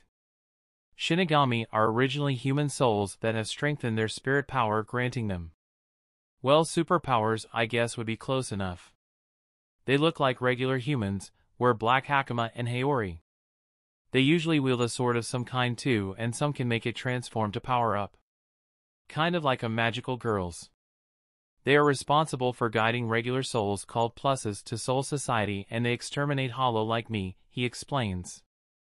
Hollow and Shinigami are the biggest two factions, then there are a bunch of smaller factions of humans and souls with a variety of superpowers quite unpredictable from one another. Some quite weak, but others even more dangerous than the hollow and Shinigami. He doesn't want to go into too much detail and have her constantly be worrying about things if he starts bringing people like Aizen and Iwak into the picture. He can bear this burden himself for now. Just being able to talk to someone else, let alone a family member, is a huge help and makes him feel better than he has since he died. The second one, that is. Wait, aren't the Shinigami the good guy? She asks. Only comparatively. Their main tasks are exterminating hollow and guiding souls to soul society. Though this in general makes them better than most groups as a whole, you have to keep in mind they are just more powerful human souls. They still have all the flaws present in humans. Are humans the good guys? He asks her. I guess you have a point. So hollow, almost guaranteed bad guy. Shinigami, probably good guy, but no guarantees, so still be very careful. She managed to recap it quite succinctly. Yeah, I guess that covers the most important part of what I wanted to say, he responds sheepishly. They end up forgetting about the time as they talk all night about various things, including what happened with the family after he died, what she had been up to, and of course what he had been up to since his return. They didn't notice how long they had been talking until they noticed the sun started rising again. Let's take you back home. It's been a long night. The coast should be clear now and you need to get some rest, he told her. Chapter 16, Cover Up. Hey, what was that skill I got? He quickly asks the system as they head back to the family home. Illusory aura. Host is able to combine his spirit power with his iridescence to create illusions close to his body. The maximum range is just beyond the host's reach. This costs spirit power to maintain, and the larger the changes the illusions impose upon reality, the higher the cost. Wait, if I combine that with my spirit power concealment, don't I actually have stealth now? He asks, suddenly far more excited about the idea of being a ninja jumping around town and ganking unsuspecting hollows even more than he already has been. Answer, host can still be heard. Close enough. Now this is the good stuff I've been talking about. He cheers his fortune. Also, with his high dexterity, unless he is maxing his speed and power output, he can already be extremely silent. I'll have to think of other uses for this skill too. It should be quite versatile. The only limitations on it seems to be the distance it can go and how much spirit power I have to fuel it, which will only keep growing. Even more so if combined with other skills or items, it could have similar synergistic effects like the stealth. When combining it with spirit power concealment, he ponders about his newly acquired power. He doesn't spend too much time on this though, as now his sister is no longer unable to see him and he actually needs to make sure he is paying enough attention to respond to her, unlike before. When they get close to their home, it doesn't take long for their mom to notice and run out first to hug Reina. "Reina, are you okay? It's good you weren't here when the crash happened." According to the police, the truck driver was exhausted and ended up losing control. They found. Their mom starts talking a mile a minute. "Ah, it seems the Shinigami did come by and MIB'd my parents. I guess it was a good thing Reina ran after me and they missed her. She might have been able to resist it, but that would just gain us even more unwanted attention from Soul Society. A hollow attack on our doorstep is already more than enough. Any more coincidences than that and they are bound to start asking questions and looking into things." Hisashi thought to himself. He should probably explain this to his sister before matters get even more complicated when she tries to talk to their parents. The good news is his mom is still talking and Reina hasn't really managed to get much in on the conversation herself. "Reina, I didn't mention that the Shinigami are able to modify short-term memories of regular humans. They must have arrived sometime last night to catch the hollows and found the place the way we left it and decided to clean up after the hollow attack. When they found out it was already over, he quickly informs her. She frowns before answering in a hushed manner to avoid their mom noticing. That's rather dark. They go around just mind-wiping people whenever they feel like it. Well, I told you they weren't what you can outright call the good guys. This is pretty much their MO. Thankfully, I ran away when I did, or I might have been caught, and we don't want that kind of attention. Well, at least not yet. The same goes for you. If you run into one, act like you can't see them and try to get as far away from as possible as quickly as you can without drawing attention to yourself. Now that your spirit power is strong enough to clearly see spiritual creatures, they might notice if they get close enough to you," he retorts. She nods seriously, but they then both agree it's better to focus on their parents for now. Various crews are already working on the road and another is currently fixing the landscaping of the front yard. Rolling out new grass, replacing the cracked stone path and trees that have been left with just the stump. Thankfully, beyond some scratches from high-speed debris flying around, the house itself is almost completely unscathed. Nothing a paint job couldn't fix. And they must have really good insurance. The crew fixing the front garden was here before we even got up. Their mom was still going on about everything that had happened. This was probably the most exciting event in her life for the past few years. Well, not if she could remember last evening, but she doesn't remember that. They agree they will talk more after she finishes talking with their parents and eating some breakfast. When she gets inside, their father looks up and asks her what happened. She makes some kind of excuse about a girlfriend calling her with an emergency and having to go over. Thankfully, when being a generally well-behaved kid, lying to your parents becomes so much easier. After she scarfs down a quick breakfast, she rushes up the stairs and locks room before opens the window so they can talk. "So what's the plan from now on?" she asks. "No plan, you need to get some sleep," he responds sternly. She immediately laughs out loud. "You and no plan? I think that must be the best joke you've ever told me." Hisashi frowns. She knew him too well. "We'll talk about it later when you've rested and have a fresh mind." He brushed her off for now and she did need to get some rest. "Whatever," she responds snarkily. "I think I can see some dark circles, and is that a crow's foot?" he retorts without missing a beat. Okay, Mom. I'll get some sleep," she finally concedes. While heading to the bed, she pointed towards his old computer and said, "You're going to explain that to me later. I've been trying to figure it out for 10 years and still can't even make sense of half of it." Then she just crashed on her bed without even getting undressed or changed and started snoring like the princess she was. Within a few minutes, the long night and adrenaline from the fight had really exhausted her. Shortly after she went to sleep, he went out for his usual patrols and hunts.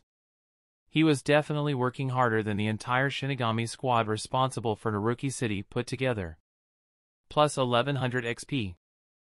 XP, 4,960 out of 4,960. Level up. Level, 34 to 35. Plus 1 stat point. XP, 23 out of 5,280. Plus 17 spirit power. System status panel please, he asked. Status panel. Name, Saito Hisashi. Soul age, 49. Race, Hollow. Rank, Hollow. Level, 34 to 35. XP, 23/5280. Stats. Strength, 19. Dexterity, 30. Constitution, 15. Intelligence, 6. Spirit power, 1405 to 1422. Available stat points, 1. Passive skills. Spiritual energy absorption. High-speed regeneration. Acidic touch. Active skills. Soul-body separation. Spirit power concealment. Illusory aura. Alright, put the stat point into strength, he told the system. Answer, affirmative. Host strength has been upgraded by 1 to 20. Chapter 17, New Toys. Hisashi had finished his patrols for the day early and finally had some time to experiment with his new powers. He asked his sister for a rather large mirror. She found a full-length mirror which she brought outside, putting it down in front of him. Thankfully their father was at work and Mom was out to visit a girlfriend of hers, so there was no one to judge his sister for dragging a mirror out into the backyard for no apparent reason. It took a moment before he got a good feel for his illusory aura. Suddenly it clicked in his mind and an iridescent shimmer seemed to flash across his body before his body started fading until he had completely blended into the background, no longer being visible in the mirror. Whoa, so cool! Reina yelled. Are you still there? She was wondering exactly what he had done. Yeah, this is an illusion skill, not a movement skill. I'm still in front of the mirror, though it's a little weird looking into a mirror without seeing yourself, he quickly answered her. When he looked down at himself, he could still vaguely see himself and of course feel his body, so turning invisible didn't have a major effect on his own direct perception of his body, only on others, or if he indirectly perceived himself, such as in a picture, video or mirror like now. He was glad that it didn't take much effort to get down the basics of this new skill. Now it would be a matter of improving the speed of the skill and also thinking of various unique and effective ways to employ the skill both in and out of combat. With just a thought, slowly only his mask become visible again, the rest of him remaining invisible. Alright, controlling smaller areas seems to have no additional cost in mental strain nor spirit power beyond consumption increasing with the degree I'm altering reality with the illusion, so I seem I have just about absolute control on what is seen within the range of illusory aura.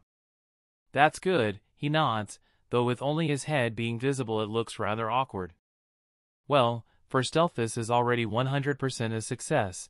As long as they don't hear me there is no way for them to see me, nor are they able to sense my spirit power due to the concealment skill, he thinks out loud. Yeah, that's going to be so useful. Reina adds with a wide smile.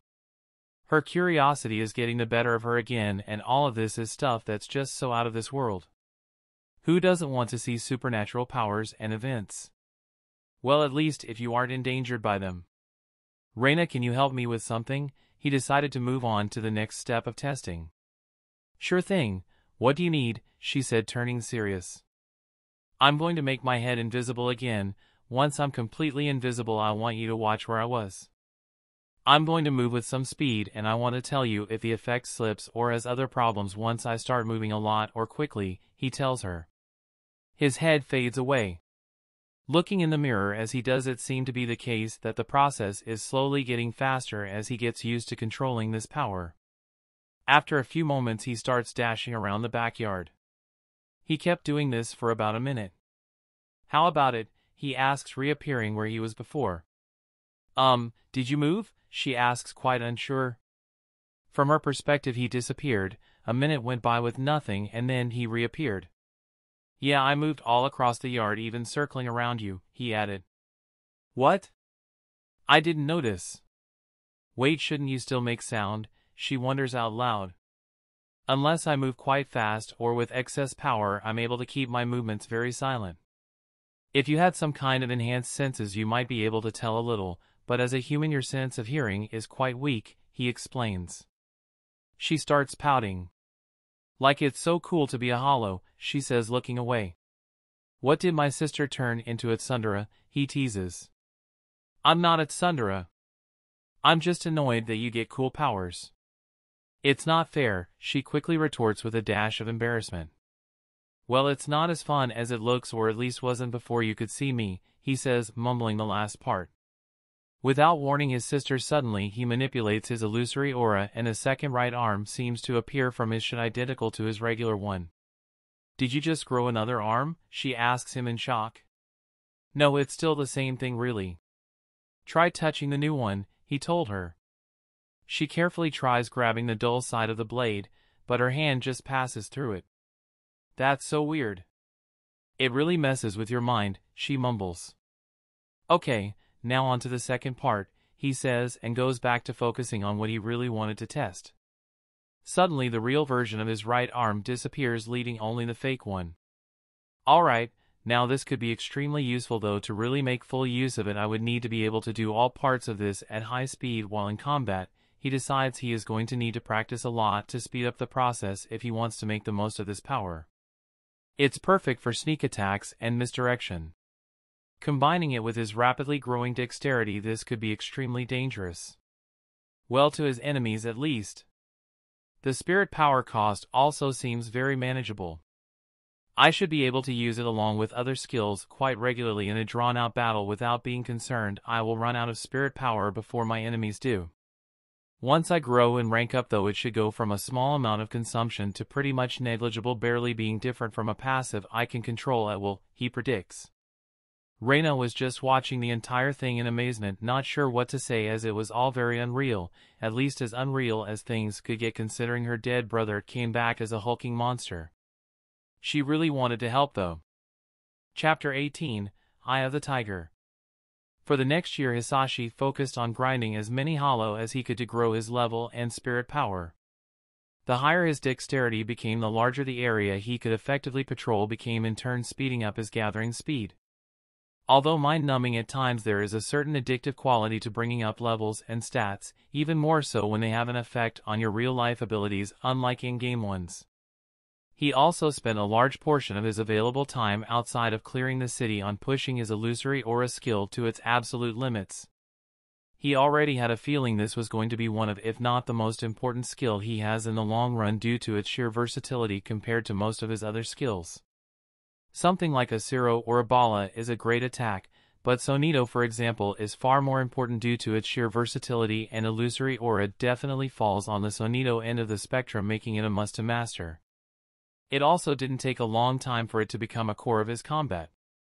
Whether it was using it to stealthily sneak around town, landing surprise attacks on hollow, lowering the risk of hunting immensely, or if that failed, using it during battle to confuse his enemy.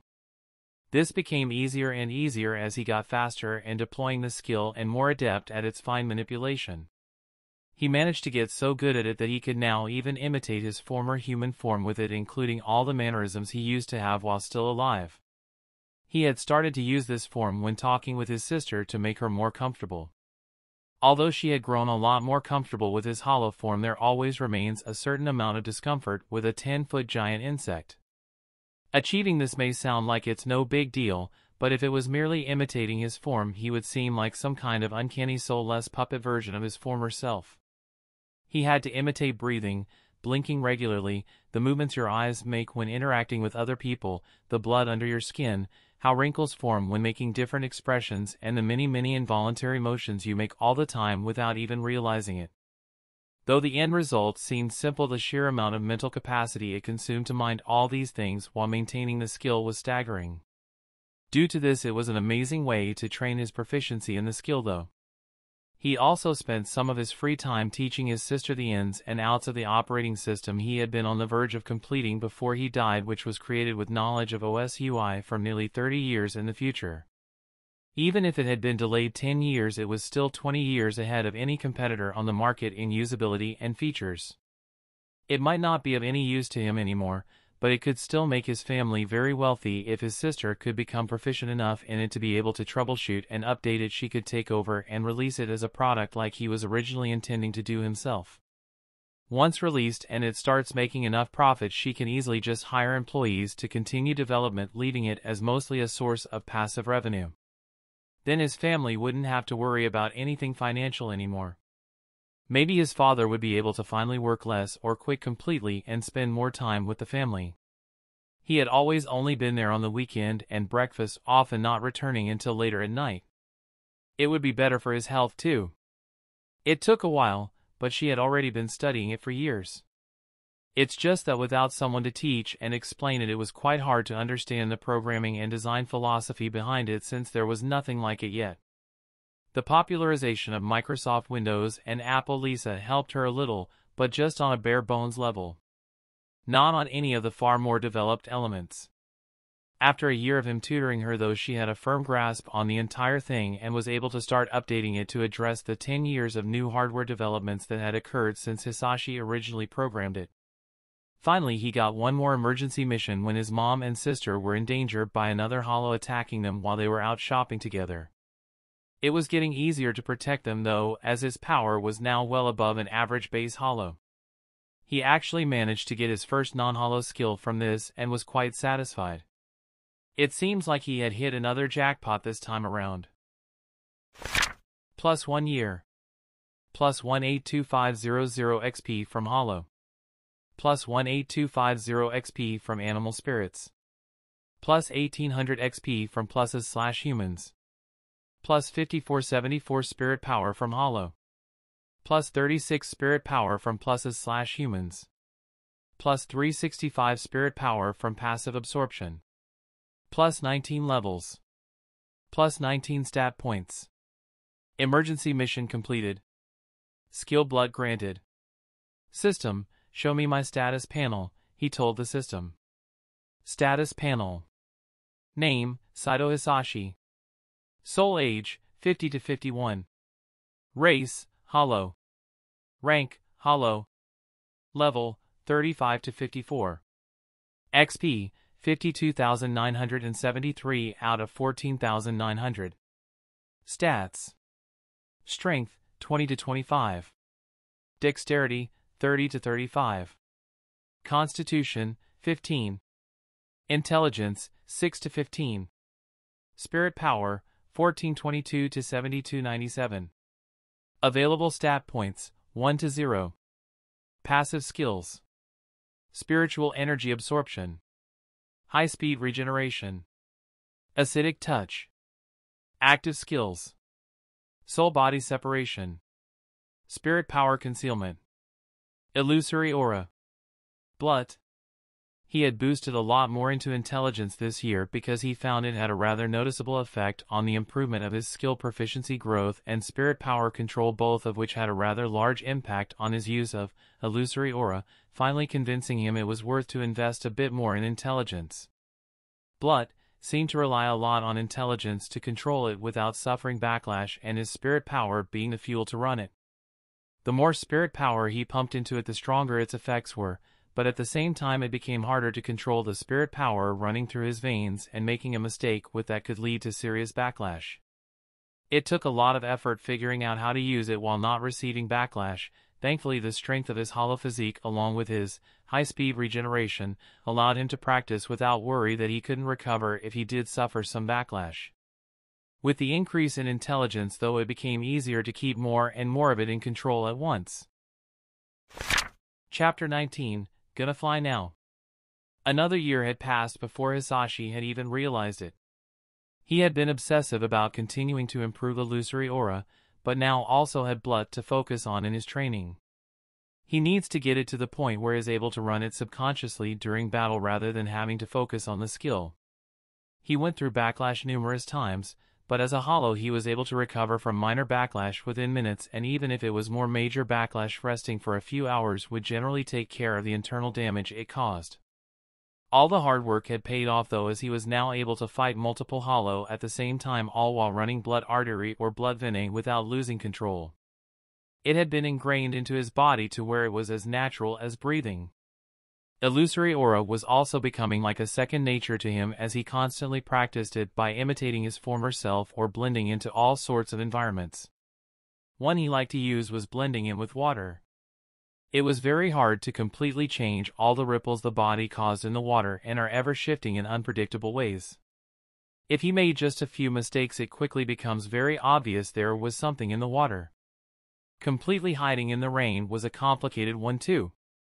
His increasing dexterity and improving illusory aura in combination with blood artery was coming together in a deadly illusory dual swordsmanship where it was becoming harder and harder to tell what was a real strike and what was a feint. Real started feeling fake and fake started feeling real. It was starting to form a combination of skills that couldn't be countered by someone with a similarly powerful physique and spirit power, the synergy between the skills and his swordsmanship that he was slowly refining to work completely with the skills as if it had always meant to be one, allowing him to punch above his weight. He hadn't quite mastered the ability to rapidly switch between blood artery and blood vein, though, which he felt was necessary to once again raise his combat effectiveness another step. It was hard to do because the flow of the two was very different, and unlike running the skills through muscle memory, this wasn't possible for the rapid switch, which was still very likely to cause a backlash. Unfortunately, he hadn't gotten any further missions to grant him other new abilities. Though this was probably for the best, as he hadn't mastered the skills he did have yet, and spreading himself even thinner between grinding levels, spirit power, and training his skills by adding another skill would just slow down the other things he was already working on. Reina had actually managed finishing the OS less than half a year in. She founded a small company and released it. At first, growth was excruciatingly slow to the point where she personally had to go out and promote it and show people how to use it. One big benefit was our father was actually convinced, and as an influential person in his company, he actually managed to convince them to switch over after being shown how much more efficient their workflow could be. This made the company her first major business client and gave her a leg up. Then after a while she got lucky. A small computer hobbyist magazine with a relatively small but dedicated fan base that happened to have quite a few notable programmers among their readership invited her for an interview because this anomalous OS intrigued them. During this interview, she happened to mention that the original version was programmed by her brother over 10 years, but that he died shortly before finishing it, and how she spent the last 10 years trying to finish it.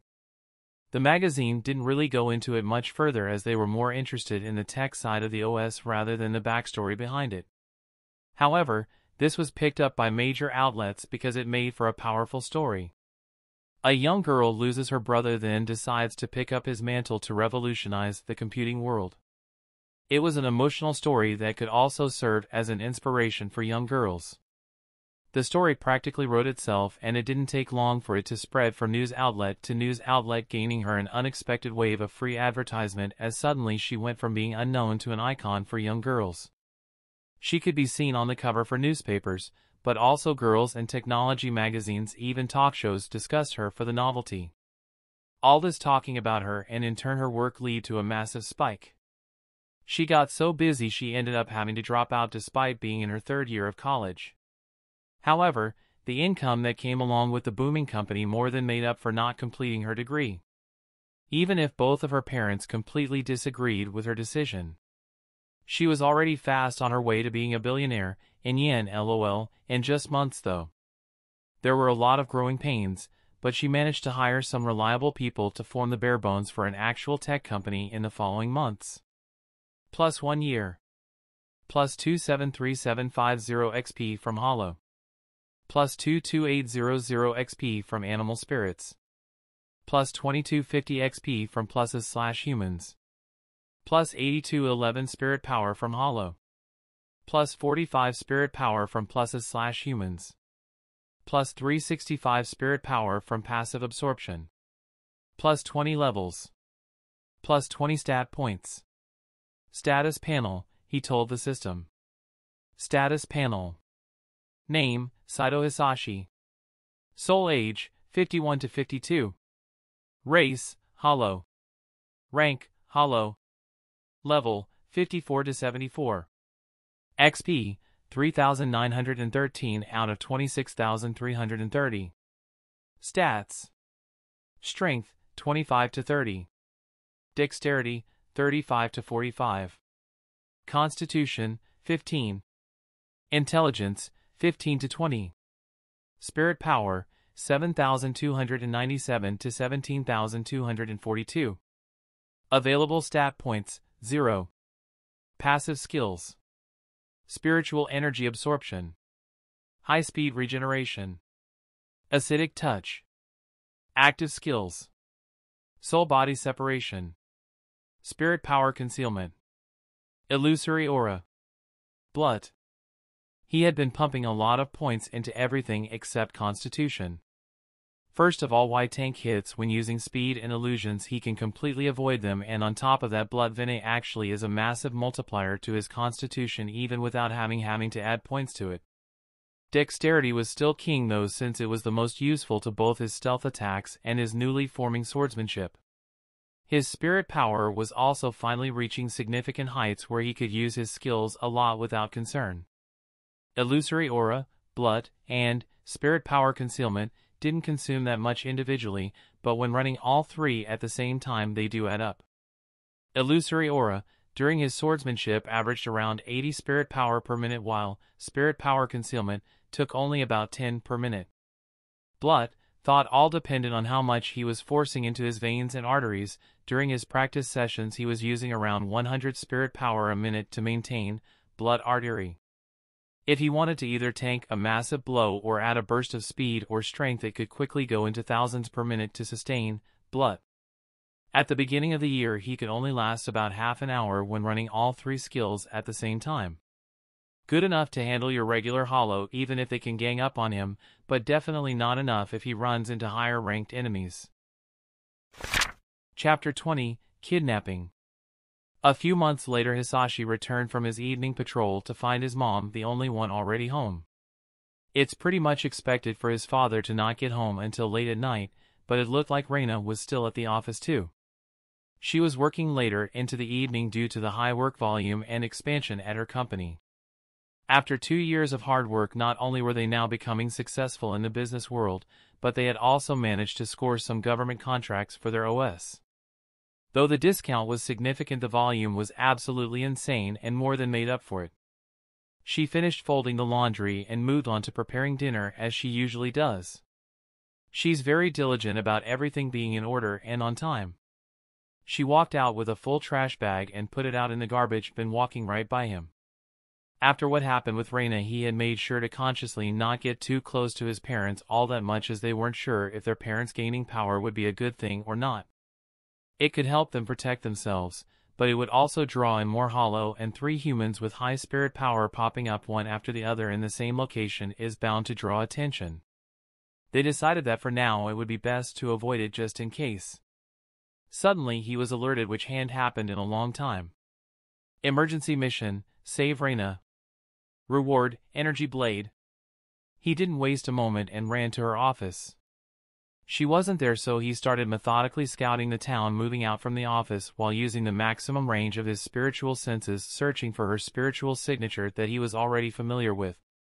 Going full speed, it didn't even take him half an hour to find a warehouse on the outskirts of town. Nothing looked too unusual about it from outside the perimeter wall. Just an average warehouse with a wall surrounding it and a gate with a bored-looking guard that looked like he was about to fall asleep on the job. He can sense Reina near the back of the warehouse though. Upon closer inspection from a nearby rooftop, though, there were armed guards patrolling around the building, and he could sense quite a few more individuals inside, which was definitely unusual for what seemed to be a closed warehouse late at night. Thankfully, he doesn't sense anyone with high spirit power for a human. This means he doesn't even have to use his stealth. Doesn't get much more like a cakewalk. He just jumps over the wall. The only thing he has to pay attention to is to make sure he isn't making any noise or bumping into anything. He sees one of the guards, and he looks more like a militia with the kind of gear he is wearing than a guard. He uses his soul-body separation, and single move removes his soul from his body.